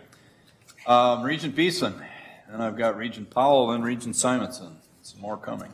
Well, thank you, presenters. This academic year has been a series of really good presentations on graduate education, and it's been delivered well and effectively. Going back to the issue of career counseling and I'm wondering whether we have enough counselors who've had business experience, who've been in the business world, since half of master's students want to go places other than academic advising. Do we recruit from the private sector to get folks into those positions, or do they just sort of migrate up from student counsel advising into career counseling? And you could answer that. Regent Provost Lanyon. Regent Beeson, Chair McMillan, members of the board. Of course, as is typical, and by now you should know this, my answer is going to be, it depends. Every program is doing something slightly different here, but I'm going to give you a couple of examples. One, the university's Alumni Association has something that they've developed called the Maroon and Gold Network. This is an effort to identify alumni who would be willing to talk to current students and then to pair them, current students up. And so that's one way of handling this, is to be able to have students identify the career path they're interested in and then look amongst our alumni to find people who actually are in those positions. So that's one way that the Alumni Association is pursuing this. Individual programs, I mentioned to you that we are trying to work with the Alumni Association, the University Foundation, and others to find out where all of our graduate alumni are and their current employers. We're doing a survey. The idea is to eventually get in the hands of graduate programs a list of their alumni who are in different disciplines that they can then connect their current students with. Very good. Thank you. Regent Powell. Thanks, Chair McMillan, and thank you, presenters, and thanks for the good work you're doing to support our graduate students who are so important to the institution. So I have a question, two questions. One is on just sort of the economics of graduate education, because it's a long haul. and it's expensive. And so I'm just wondering if we track kind of the data that we do for undergrads as well, and just the percentage who actually complete the degree, the length of time it takes, the indebtedness, which I think I recall, that graduate student indebtedness is a really significant percentage of total student indebtedness. And so I'm interested in that and also if we have those metrics, can we compare them to peer institutions? Just to get a sense for how well we're moving folks through the stream. So I'm interested in that information, and because I think among the stressors is, it's economically, it's stressful. So that's the first question, and then the other question is for Mr. Fye, and congratulations on your work. I'm wondering if if you created intellectual property, and if so, how maybe you can tell us a little bit about how the technology commercialization team at the university have supported you, as you develop that IP and got it ready for licensing or whatever it is what you're going to do with that probe. Mr. Fye, let's start with you, and then we can go to our other presenters. Well, thank you, Regent Paul. So the intellectual property team here at the main campus was very helpful along the whole way. Right now we are at the level of maybe licensing and commercialization. After having gone through animal testing, we've kind of taken out some of the huge risks that are associated with taking such a device into market. So right now we do have intellectual property out, and yeah, we're at the level of maybe licensing and mass production. Congratulations. Thank you. Agreed. Vice Provost Lanyon or Associate Dean Shimizu on Regent Paul's other question about the economics of graduate school. So, Regent Powell, thank you for this question. I'll actually suggest that at some point we might want to look back at one of the presentations of the fall where I've got some of those figures for you, but I can summarize them, I think, pretty quickly. Our PhD students, the vast majority of our PhD students are actually supported because they're teaching assistants or they're research assistants or they're on fellowships. Okay? So our PhD students tend not to graduate with much, if any, more debt as a result of graduate education. It's different in masters. And even there it varies. So many of our master students are supported, but it's a lower percentage, being teaching assistants or research assistants. There has been increased press recently about massive debt for people pursuing post-baccalaureate degrees. It's tended to be actually the for-profit institutions that have been driving that and encouraging students to take out loans and so on. The situation at research universities has been that if the debt that a student has after getting their advanced degree, most of that is actually from undergraduate debt, not from additional graduate debt. That's sort of the national picture. That said, the one thing I would really like to focus on when it comes to student debt is that increasingly, as our undergraduate students are graduating with more debt, their willingness to consider going for another degree is declining. And that's especially true for students from underrepresented populations. So it's a real issue that we need to be aware of. And it is actually ending up being yet another hurdle that we have to face when trying to increase diversity of students getting advanced degrees. Thank you. Regent Simonson. Thank you, Chair McMillan. Thank you, presenters. I have the honor and privilege of having a graduate degree from the university. My major advisor and mentor, as I looked at him, was originally from Sri Lanka. We still have a relationship today, and it changed my life. And so I'm very thankful for that opportunity.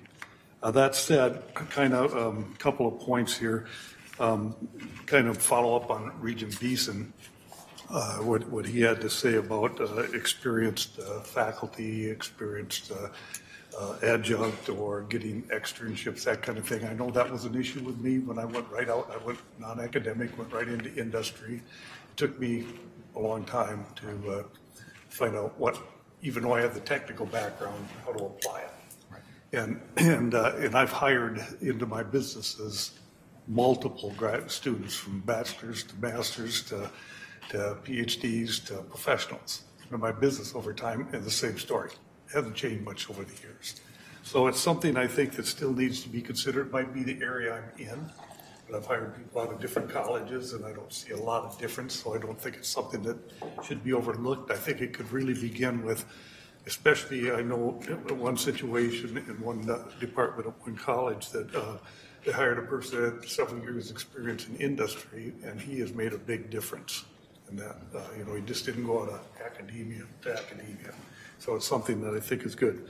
So with all that said, the other thing is I really appreciate this graduate student experience survey.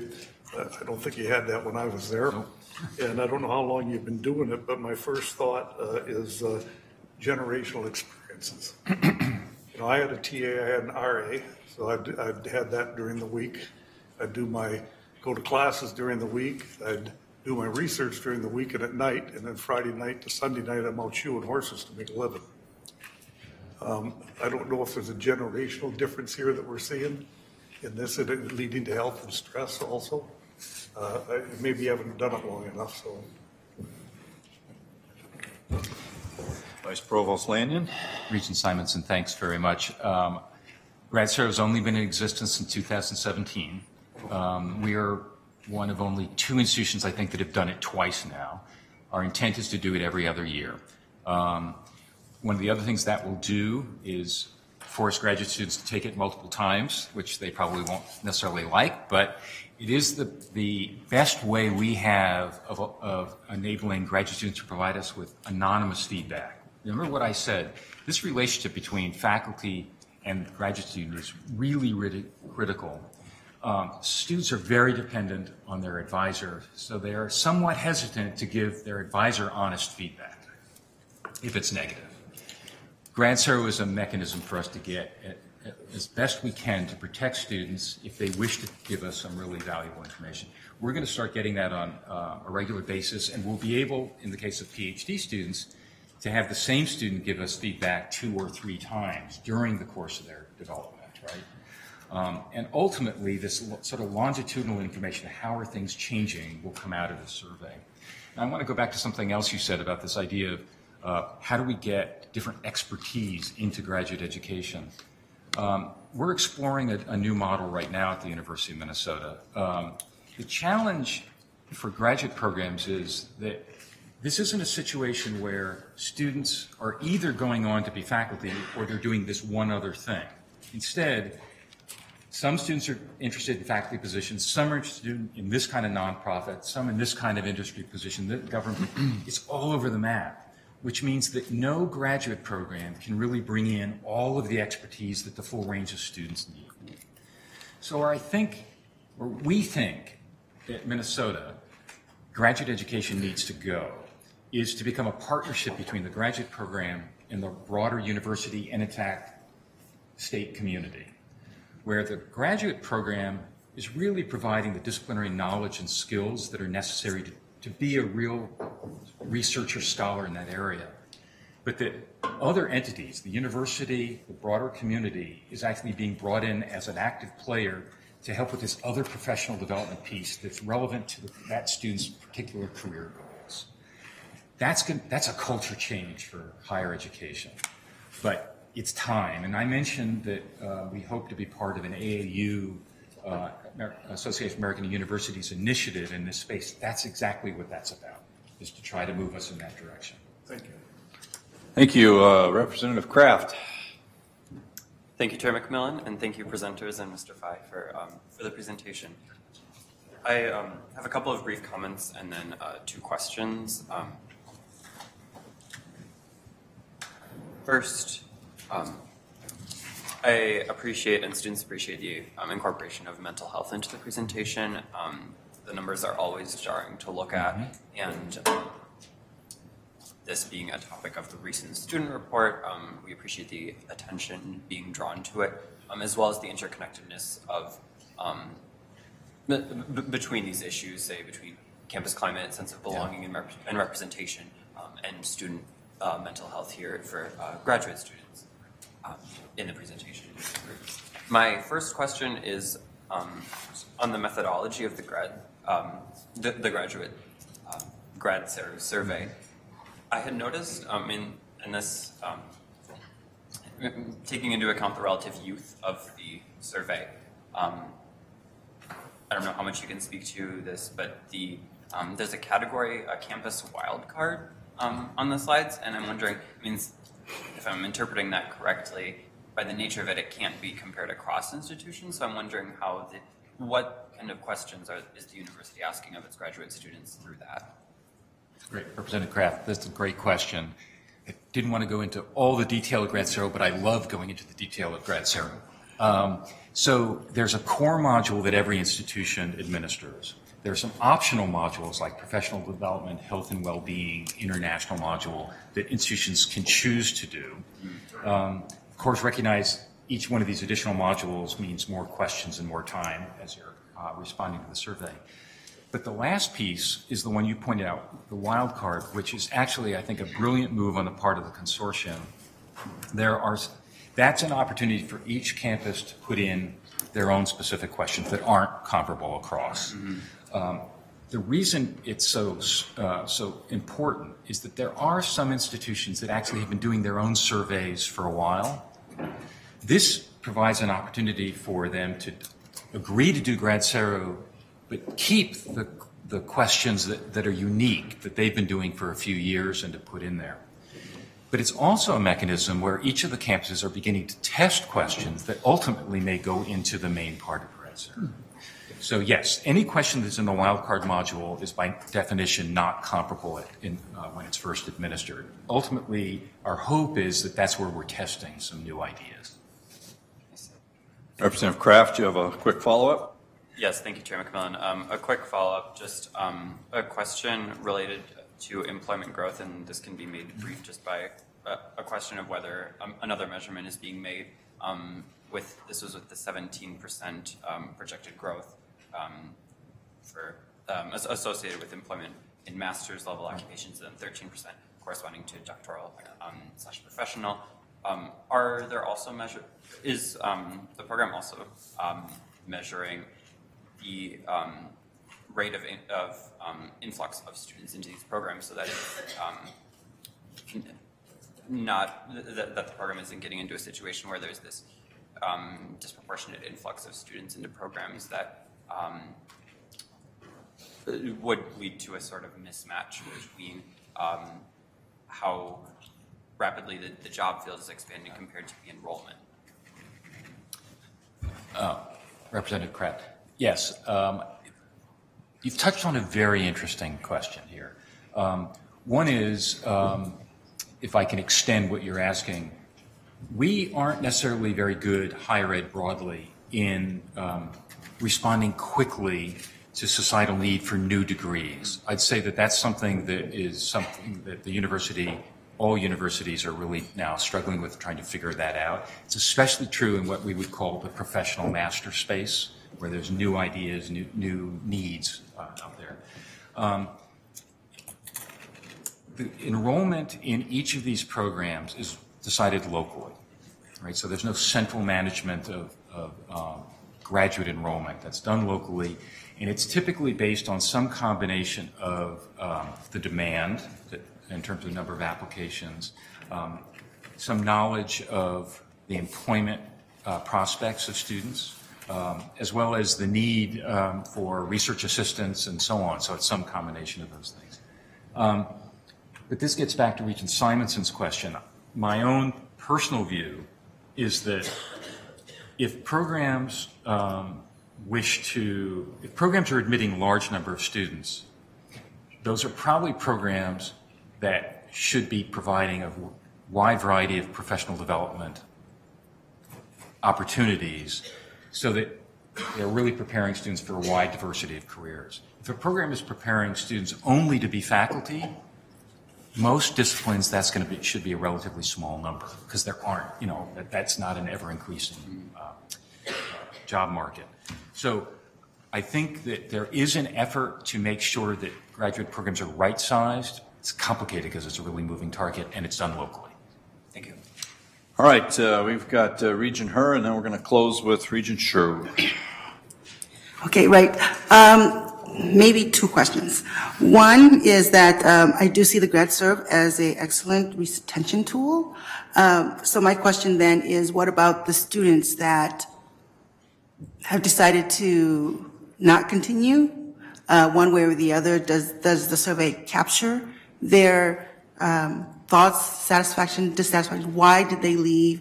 And how's that impacted? So that's one. Two is that with regards to recruitment, I'm wondering, and this could be follow-up, around the equity lens. So I do see the numbers for African American and Asian American, but what is the gender breakdown? And then what is the Asian, between the different ethnic groups? What are the percentages in light of Minnesota demographics? So for example, I'm Hmong American. I know that for female Hmong Americans during the 2010 census, and hopefully that number has gone up, but for graduate or higher degree for Hmong women was 3%. And are we making headways, and are we tracking those numbers? And then my third question that I'm really concerned about, and it leads to the natural progression of what your discussion is with regards to retention, recruitment, and that is placement. When I graduated law school, I had to take the bar exam. And I know that for many of my students of color peers, a lot of them did not pass it the first time. Maybe because of the way the test was set up, maybe not adequate preparation. Plus you have to pay money to take the bar review course. So, and I know that when I worked at the State Council, we had a lot of issues with regards to people who graduate from Masters of Social Work and getting them licensed so that they can provide the mental health services in the field. So are we tracking placement and tracking placement among all the demographics? And then is that leading us towards policy positions? Vice Provost Lanyon, there's a couple questions there. So. I'll try to remember them. Regent Her, thank you very much. First grad CERU, or surveys. Surveys are only administered to our enrolled students. And that's not the only survey. We also have a doctoral exit survey that's administered, but only to students who get their degree. It's a big gap. We do not currently have a tool in place to ask students who leave without getting a degree for their feedback. It has been attempted by other institutions without success, trying to get people to respond to a survey who've just said, I don't want anything to do with your institution, if that's the attitude. It can be difficult, but I don't think that's a reason to not keep trying. So just note that that's on our radar screen as something that we really would like to figure out. So that's one. In terms of placement, placement information is not gathered centrally at the university. As I indicated, one of the goals for the graduate school in concert with some other units on campus would be to try to find where all of our graduate alumni are and how they're employed. That said, there are many units that do a great job of it. So many graduate programs really do know where all their alumni are, but it's highly variable. And I think that's actually part of the difficulty in changing culture in universities around career path diversity. Programs that actually know where all their alumni are tend to do a better job of being aware of where their alumni are going and therefore trying to help them be successful across that full range.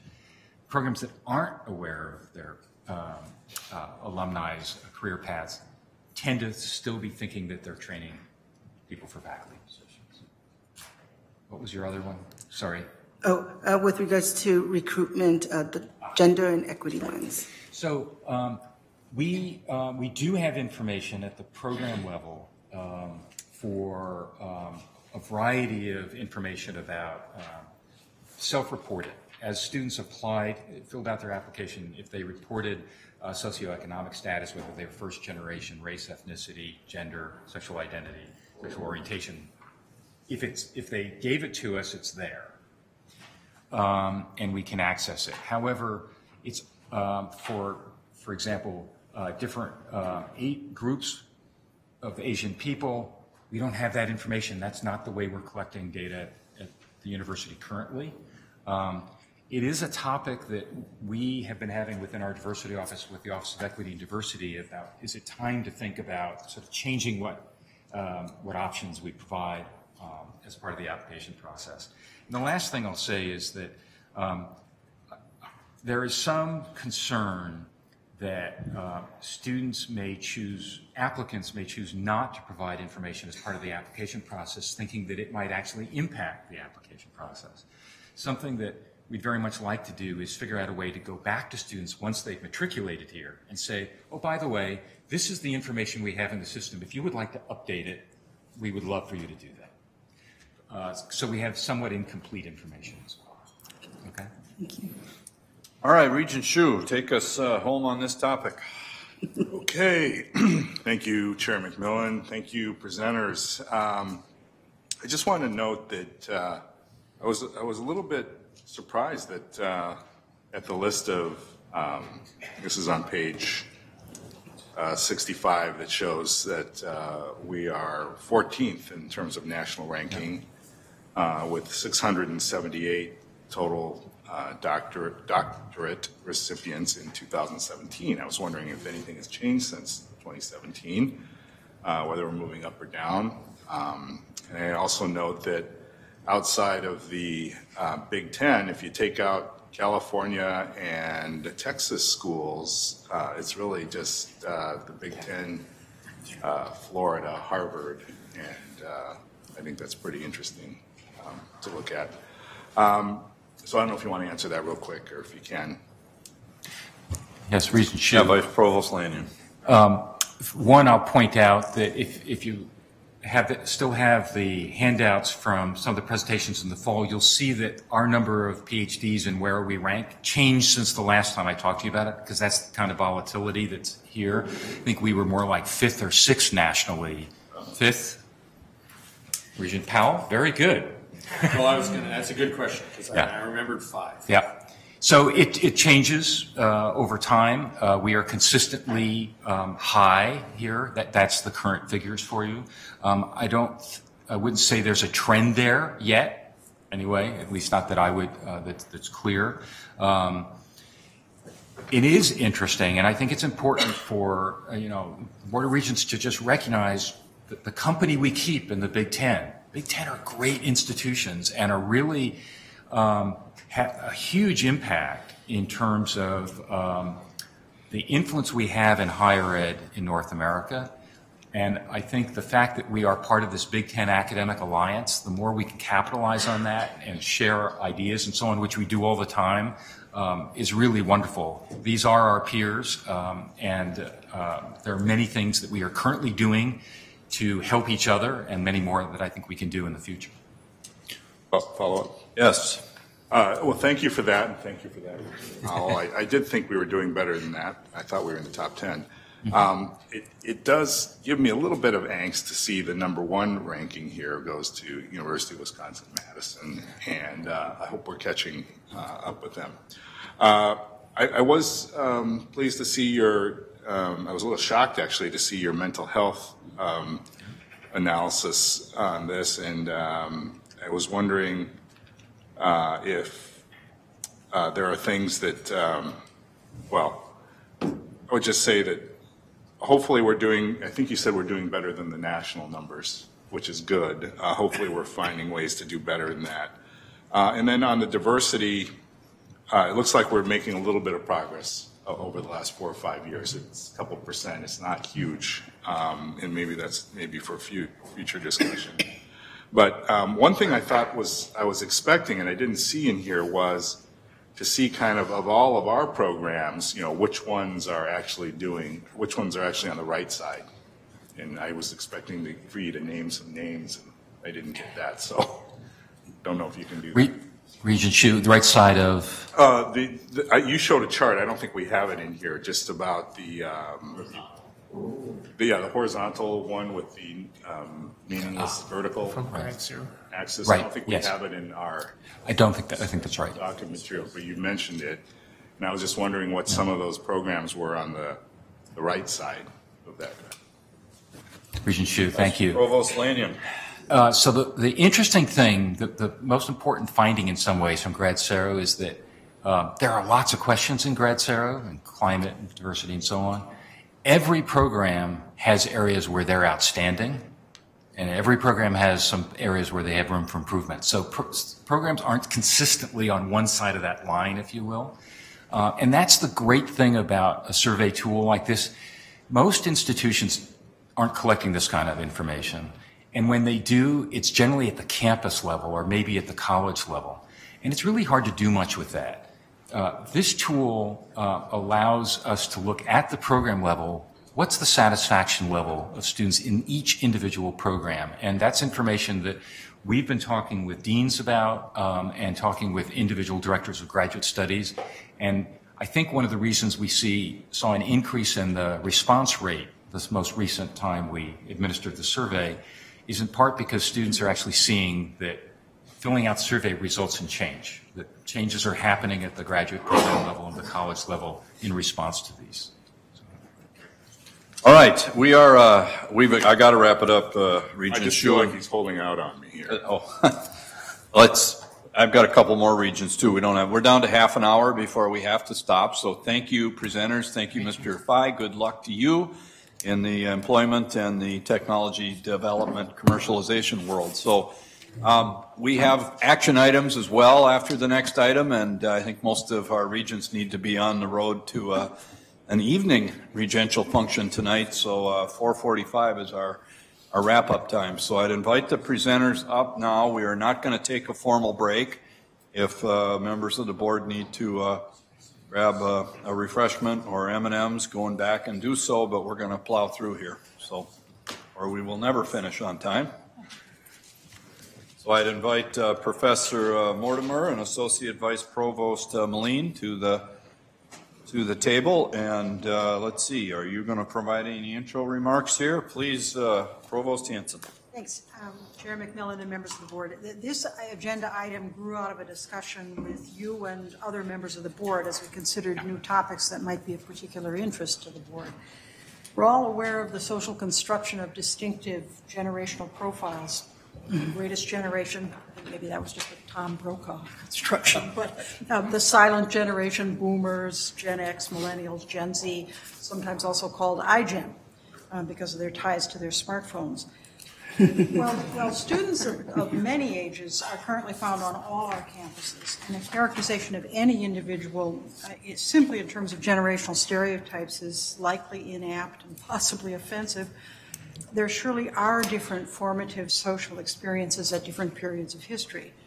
Thus, for this last presentation, we want to talk about generational changes in students and discuss some ways in which today's entering students, Gen Z or the iGen, might as a group be compared with earlier generations. We want to assure you that the university is alert to generational changes, among other demographic changes, and tries to adjust its services and approaches to education in order to meet our ever-changing populations of students. To do this, we've asked two colleagues from the Twin Cities campus to talk with you today. Jaylene Mortimer is a professor of sociology and an accomplished scholar in the area of life course pathways and intergenerational dynamics. Her 30-year, three-generational youth development study has generated more than 200 papers and publications. And she's joined by Leanne Moline, Associate Vice Provost for Student Success. Dr. Moline works in undergraduate education here on the Twin Cities campus, providing central leadership and coordination for student support areas such as academic advising, learning support services, and other programs. So I would invite Professor Mortimer to begin. Okay, thank you very much, Provost Hanson. Thank you for the opportunity to speak to you today. I'd just like to make a few brief comments first about the popular discourse on generations and how most serious scholars of youth and transition to adulthood do not place very much stock in this because, you've all heard these terms, the boomerang, the baby boomers and the millennial generation and sometimes Gen Zs, Gen Y, the iGen. These labels are bandied around. They're often very inconsistent definitions of them. Often inconsistent kinds of attributes are used to describe them. So we hear that millennials are both the me generation and pro-social. And of course, there's tremendous heterogeneity within each of these, large cohorts. And so I sort of view some of these labels with some disdain. However, of course, there have been tremendous societal changes over the past several decades that have changed the nature of the student experience.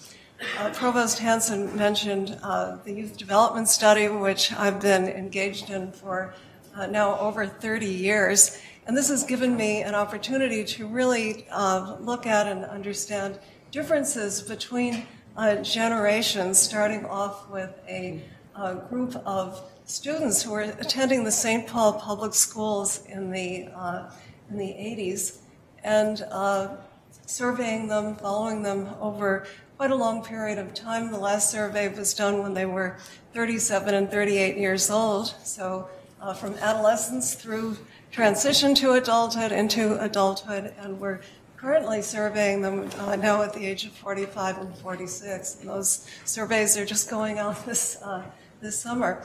It's a 3-generation study because we also have surveyed their parents and their children. And importantly, when we started studying their children, they were about the same age as the parents were when we started studying them. So we've really been able to look at changes across generations, help parents help their children to be successful, and differences across adolescent generations in the same family.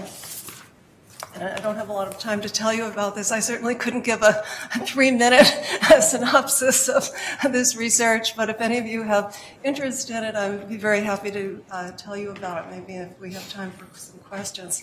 Certainly there have been changes in the societal context that have affected students today. We all know about the increasing inequality of wealth and income, the hollowing out of the middle class, changing occupational structure, large increases in professional and managerial occupations, then increases also in the lower level service industries, declines in manufacturing, the retail sector, and a lot of change in families, largely as a result of these broader economic trends. More families experiencing economic stress, more non-intact families. And another trend that I've been very interested in that hasn't been given so much attention, there's some attention in the media, are the declining opportunities for teenagers to work. When I started my study, practically all the students in high school were employed, and today it's much less. Wow. And I think this is problematic because working gives students an opportunity to get into the labor force and to learn about what it's like to work and the value of money and all these kinds of experiences that provide an impetus to thinking about what kinds of work they would want to do and helps them to grow up. People are taking longer now to transition to adulthood. They're spending more time in education, experiencing more lengthy school-to-work transition. They're slower to gain economic self-sufficiency. They're forming families, marrying and having children at older ages, not the early 20s so much, but more the mid to late 20s or early 30s. They have longer dependence on their parents. We hear the term boomerang children, those who leave home and then come back to live with their parents.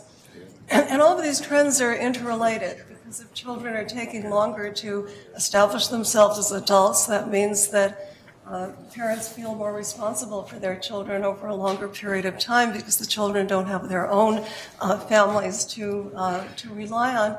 And youth are closer to their parents. They communicate more with them, and we often hear about students and who are talking to their parents multiple times a day, whereas in previous generations it was more like maybe the once a week phone call that was seen as kind of obligatory.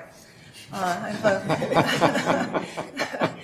have a little cartoon here. Of course, there's a lot of cultural ambivalence about these trends, because we would hope that our children would be independent. So this is someone obviously in a dorm room saying, "Yes, Mother, I told you I'm doing fine on my own at college. Hey, could you log on and find my schedule, order my books, and call me when it's time for class?" And so you see there is some ambivalence there. So we've seen a steep increase in the numbers of young people attending college. Around 1970, only about 10% had college degrees, and now about 35% do. We have many more first-generation students as a result of the fact that this expansion has occurred, and much more diverse student bodies than in previous generations. So more students are coming from lower-income families. There are more minority students, more older students who may start college and then they stop and then they come back, and changes in gender. Up until about 1990, there were more men than women attending college, and then in 1991 we saw a crossover where women exceeded men for the first time, and now women are receiving the majority of bachelor's, master's, and doctoral degrees.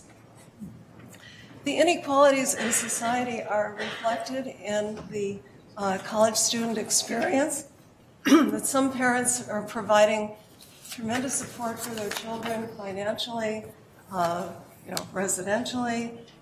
They're providing advice and a lot of emotional support through all these text messages and phone calls and so on. And our research indicates that this kind of help really does enable students to graduate and graduate on time. But there are a lot of other parents who really can't help their children in any of these ways. And so on the one hand, you find students who have ample support and get allowances from their parents and so on, and other students who are working very long hours just to kind of keep themselves going. Nationally, about 1 out of 5 students in college work full-time, and about half work part-time, in addition. And so, these are students who are working very hard. Another very kind of ominous trend that I've heard about is that, some students who are coming from very poor backgrounds are actually using their earnings in college to help their parents, or using their fellowship support. And so we have these tremendous differences. And then food insecurity, homelessness, and so on. Now, all of this is reflected in, I think, increasing student anxiety. They're worried about being able to get into this expanding professional and managerial class.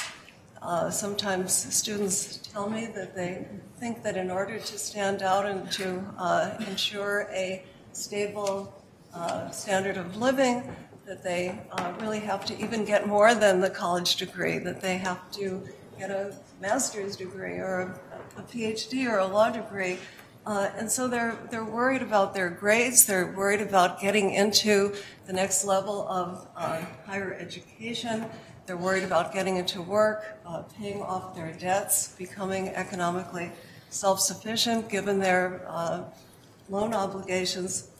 And then there are all these societal issues, many of which we've seen for a very long time, but they are getting a whole lot of attention, and they seem to be always in our face, and some of them are fairly new. So racism, discrimination with us a long time, but then issues of safety. I think that students who were attending college in the 70s didn't worry that a gunman would come into the class and start shooting, and we have many incidents of shootings on campus now. Sexual harassment, climate change, a fairly new source of anxiety, but again, not on students' radar in previous generations, that they might have to experience wildfires and droughts and so forth. So I think, and as a faculty member, I've been teaching at the university ever since 1974, and I've seen changes in my students. I've seen students who are needing help and seeking these disability accommodations, but they were much more rare in previous eras and seem to be more related in an earlier period, and maybe Leanne can speak more to this, related to physical disabilities. So I've had students who are blind and deaf and requiring sign interpreters in the classroom and so on. But now the students needing accommodation and having letters of accommodation from the disability office are more likely to be suffering from mental health issues, and especially anxiety disorder. And some of this too is reflected in student dropout, when the anxieties and the problems become so great that they just feel they can't stay in school any longer. Nationally, of those who start four-year college programs, only 55% actually finish in 6 years with their degrees. The University of Minnesota, I'm happy to say, is doing better, but this is still a problem. So with that, I'll turn it over to Leon. Great. So there's many ways the university is responding to these changes, and not only having worked here for a long time, but the parents of two of these Generation Z kids, I do experience this on a regular basis. So I want to highlight some of the examples, and coming from the lens of the Twin Cities campus, since that's been my experience, but I'm sure we could kind of probably assume that these are experienced the same way on the other campuses. So as we refer to it, on this campus, we've invested in student success, and we've done a really good job with that. And we've seen now the highest four-year graduation rate that we've experienced on this campus at 71%. And that's an increase of 47.5% over the past 20 years. So we are doing the right things, and I think responding to students kind of in three main ways that, that really impact all the areas that you see here on the slide. The first is that this generation looking for an increased demand for individualized services. So they want to have high touch and customized services. They have a lot of pressure on their time, so they want to make sure the services they receive are relevant to them as individuals. We see the expectations that services are available when and how they need them. So this 24/7 Google accessible kind of information, that they would like to see that same kind of service as they come to campus. So we think about our services maybe not so much as just what kind of appointments we can have and one-to-one interactions, but what is the drop-in model? What is the online response? What is the ways that we can relate to students in different ways, and even adapting to the 24/7 mentality by some of the crowdsourcing of our resources. And finally, we see the delay in adulting kind of playing out, in that students expect more structure, more guidance, and clear expectations. And so we've made some of that shift in recent years with now expecting full-time attendance. We are now welcoming our class of 2023, so that's an identity that we really put out there for students to understand that it's a four-year expectation, and that will align our policies and practices to help support them in that way. And that's an important message as I talk to parents and students at orientation, that they hear that the university is behind them with that four-year helping to guide their path. You've heard a little bit about some of these other topics, and I think some of the other agenda items that you've had as Regents, so I'll try to skim through these to help save on some of the time for the board meeting. But Dr. Mortimer talked about the inequity of society and how students show up on this campus and how that plays out. And we do see around 43% of our graduating students don't need financial assistance, while about 57% do. So that creates an inequity on our campus. There are students that are really thinking about this, working more hours, working harder to make ends meet, and some students who don't have to. And we think about that affordability and how we structure our environment. So we not only have made great increases in our need-based aid, and I think have really moved the dial in how we package students and support them in getting here, but we've also worked on how do we make the full experience of the university accessible to all students. So when we think about high impact practices, we want students to be able to have those experiences that make them ready for their career choice and to have that learning, deep learning and development. We also want to make sure that they can afford then to study abroad, to have a research opportunity, to have internships. And so we've worked to really scholarship those opportunities as best we can and to provide those additional access points so all students can have equal access to that. But we also need to acknowledge that we have, again, the food and housing insecurity, and that is, that Dr. Mortimer's brought up, is a reality on this campus. And I think you've heard in a previous presentation that about 17% of our students identify as food insecure. And so we've taken steps in terms of a food pantry that we offer once a month now, the Swipe Out Hunger, where meals are donated for other students to be able to pick up if they're in need. Emergency grants. Some of our students are one flat tire away from not being able to make it on campus. The supplemental nutrition assistance programs, the SNAP program, how to align those for students who are on campus currently. And we have also now a basic needs coalition, so a group of about 35 offices or staff and faculty representing different areas that come together to talk about these basic needs and how really to kind of connect the dots in terms of all the different supports that we can provide. We see that with the diversification of the students coming to campus, that the sense of belonging is important for all students. We know that makes a difference in their retention and graduation. We know that we see, I guess, anecdotally, this generation having a harder time making some of those connections face to face. My colleagues in Housing and Residence Life have talked about focusing more energy on how to help students be able to have those interactions and really help them make those personal connections. So they talk about the 2D world they live on their screen and the 3D world they live in relating to other students in the residence halls. And as we think about the diversity of the population, we have 1 in 4 of our students here as first generation. We have 18% low income. And so we think about providing a supportive campus climate for those students. And what that means often is that the services we provide are not one size fits all. We need to approach these from an equity-minded strategies and be able to take into account the unique needs that these students bring in order to be able to help them be successful. Parent and family support. I think we hear a lot about that in the media, and that certainly is happening on campus. We see increased involvement in parents and students' lives and coming at it from a place of partnership. They're becoming more friends and mentors in their relationship. That common, they're their first go-to. If a student is having an issue, it's usually mom or dad that they're checking in with. And so we view them as partners. We tried to resist for a while, it didn't work. Now we're viewing them as partners in this journey as how we can all together support students. Back in the early 90s when we did parent orientation, we had about 40 to 60 parents attend in the day. We are now up to 250 to 300 a day. And so we saw this last year, about 5,500 family members attend parent orientation, which is about 63% of students bringing family members. And we do know it contributes to their success when their parents attend parent orientation. We have a vast array of other programs that are offered through our Parent and Family program, including Parent and Family Weekend with over 1,000 visitors attending. We have a special event for parents of first-generation students, and we celebrate their pride as a family as they have their students start at the university. We have websites, calendars. We even have the office staff who are one-on-one consultations with parents as they call in and ask about what can I do with my student, with some well-being concerns, even how does my student make friends, and can you help us with that? I was just visiting our students and parents in China that are coming onto campus, and that was a concern that the Chinese parents have as well, about how can you help us? And then we had to think about the interpretation processes as well in that support. We hear a lot about career preparation. Our students are feeling increased pressure around their career, not only in what they should be doing, what they should be studying, and what career they want, but also in the amount of internships that they should be having during their college experience. Employers are expecting 2+ meaningful experiences that help them with transferable skills by the time they graduate. So again, that's some added pressure for our students.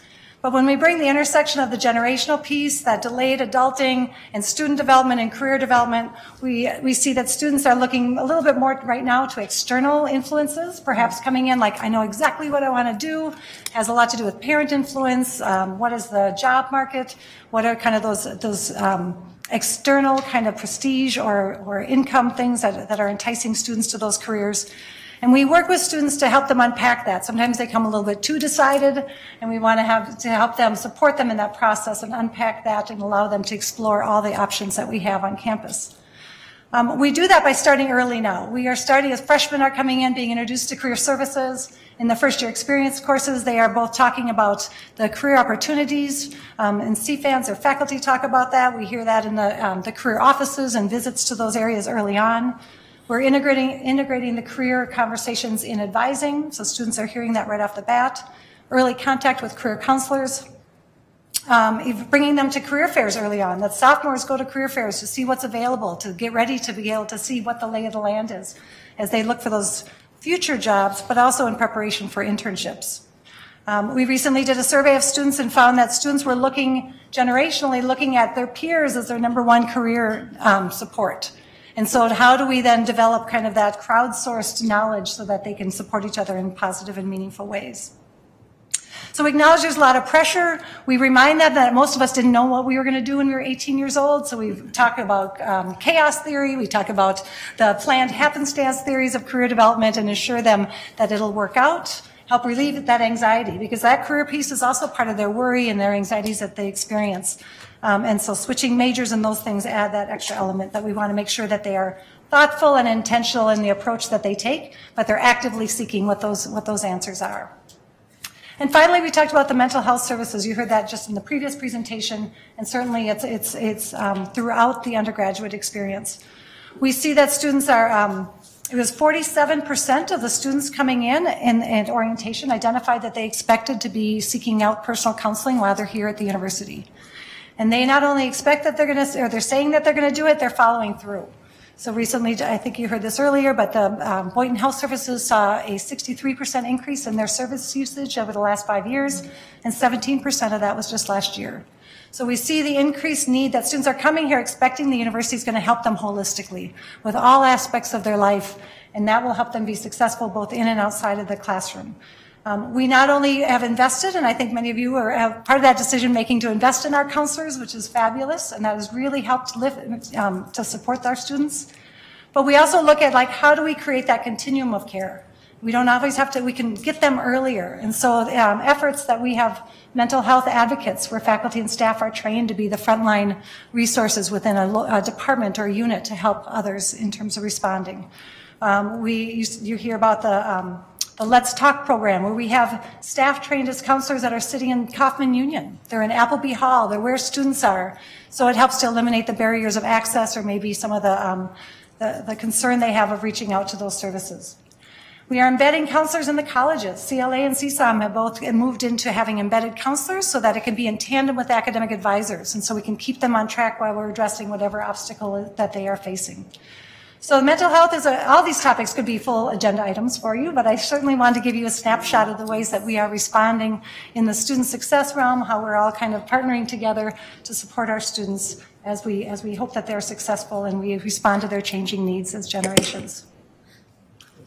Well, thank you, Associate Vice Provost Moline, and thank you, Professor Mortimer. I appreciate the academic perspective coupled with a nice practical perspective in terms of how we're dealing with this. And I'm tempted at this moment to channel our former colleague, Regent Johnson, who usually would provide us with generational observations, and I'm not going to do that. Instead, I'm going to go first to Student Representative Schlief, and I think you had your hand up early on.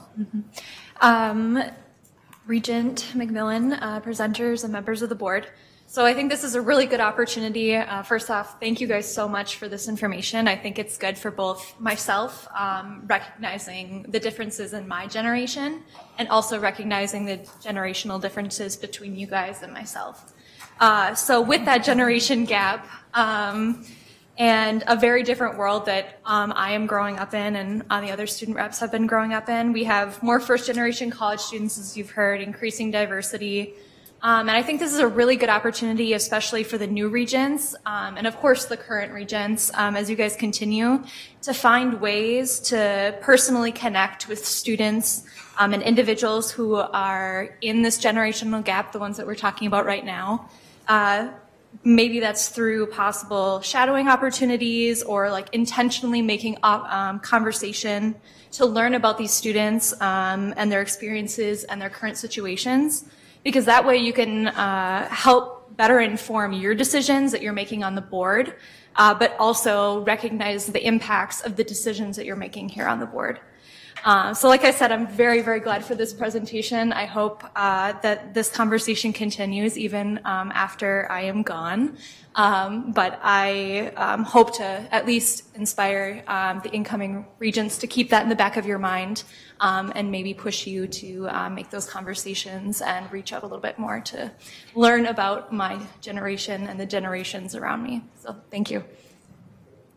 Very good. Thank you. So we are at time. I'm fine with continuing. I've got 4 regents here that would like to ask questions and speak, but just recall I do need to bring us around to a consent agenda that requires committee action as well. So start with Regent Simonson.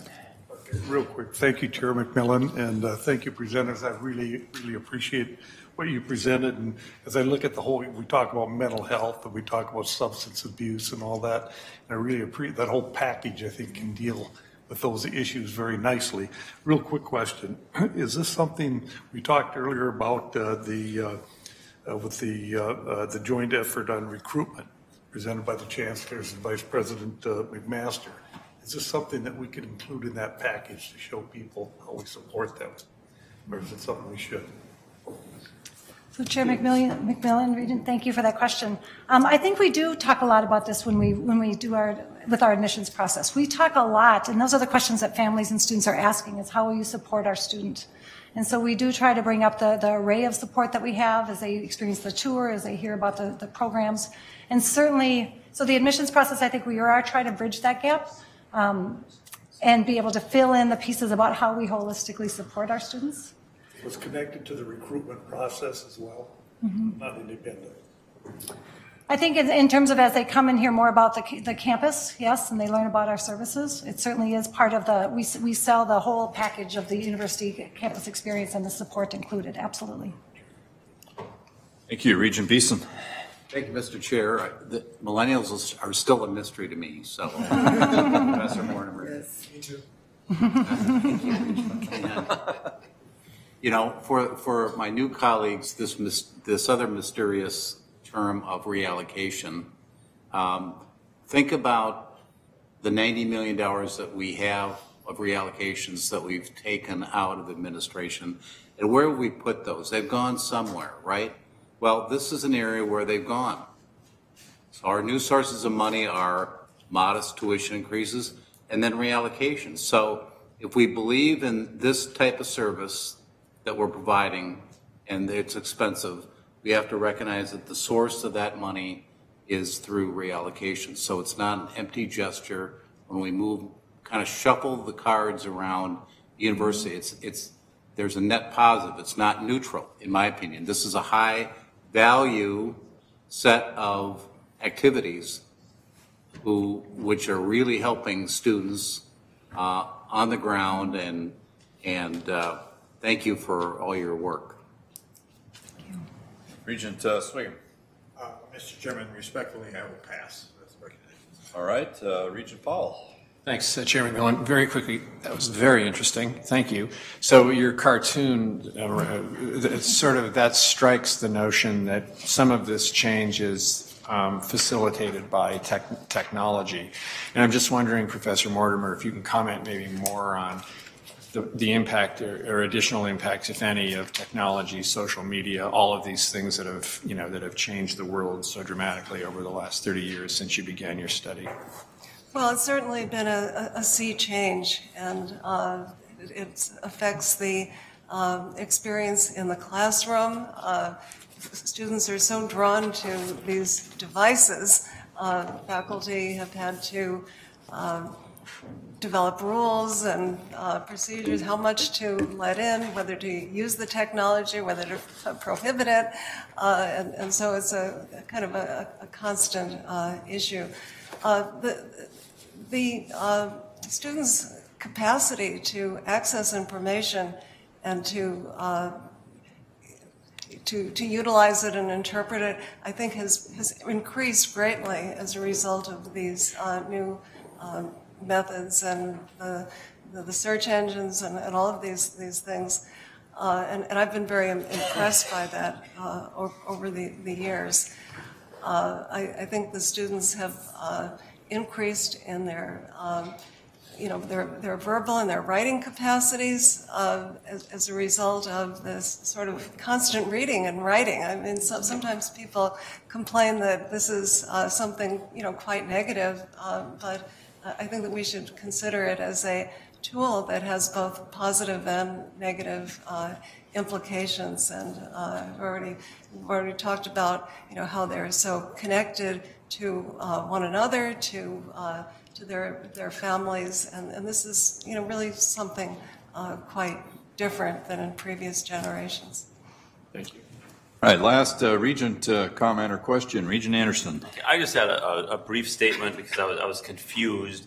There was one of the slides and it said something about this generation and it said declining opportunities to work.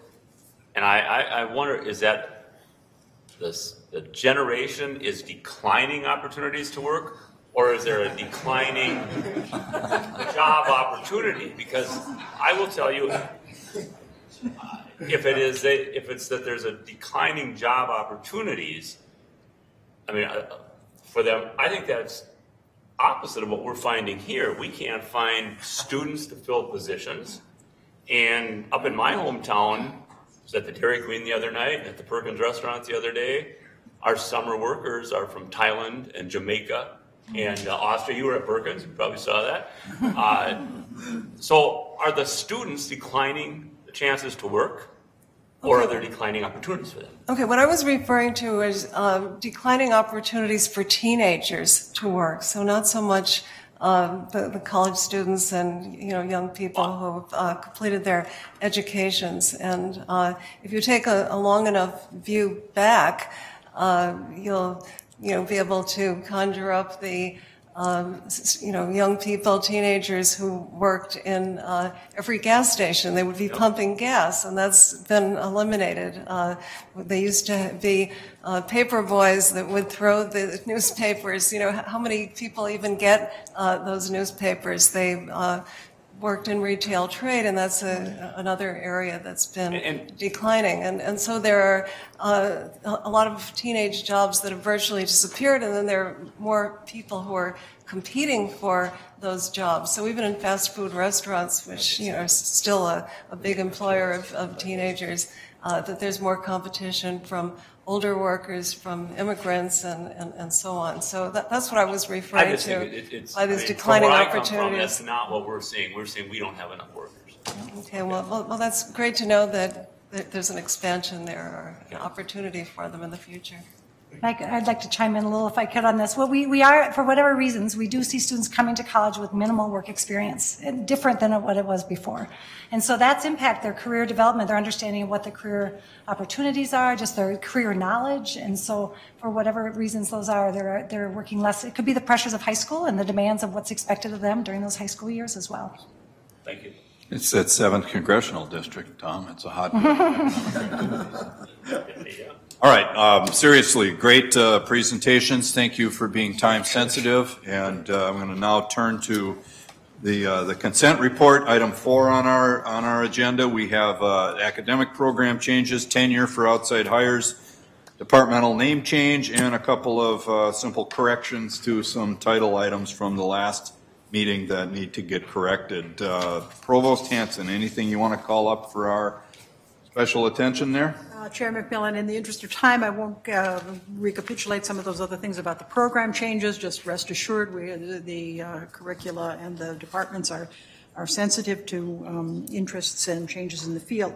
But there is one very important matter in the personnel area. That tenured hire list includes the request for your approval of tenure for incoming President Gable.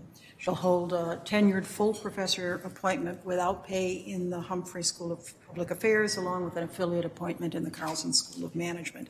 The faculty approved this and presented to you now for approval.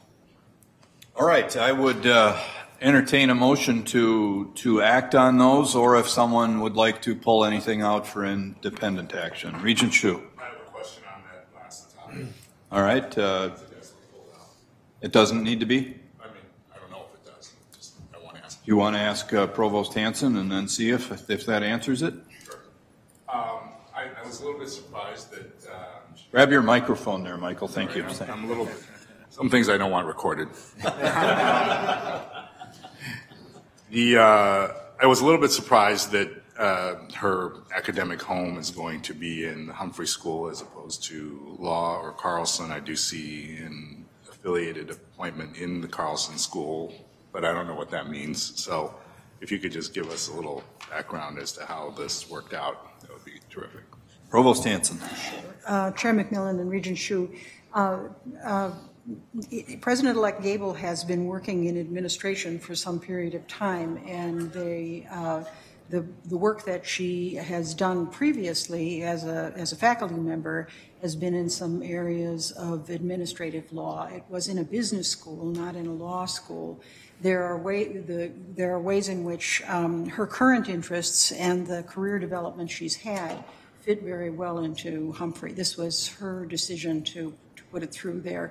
As you know, people are tenured to the University of Minnesota, and they might be offering courses in a variety of places. She might offer courses, were to come to offering courses if the president ever had any time, in either place or in another place. But the tenure position only has to be in one place. Does that answer your question?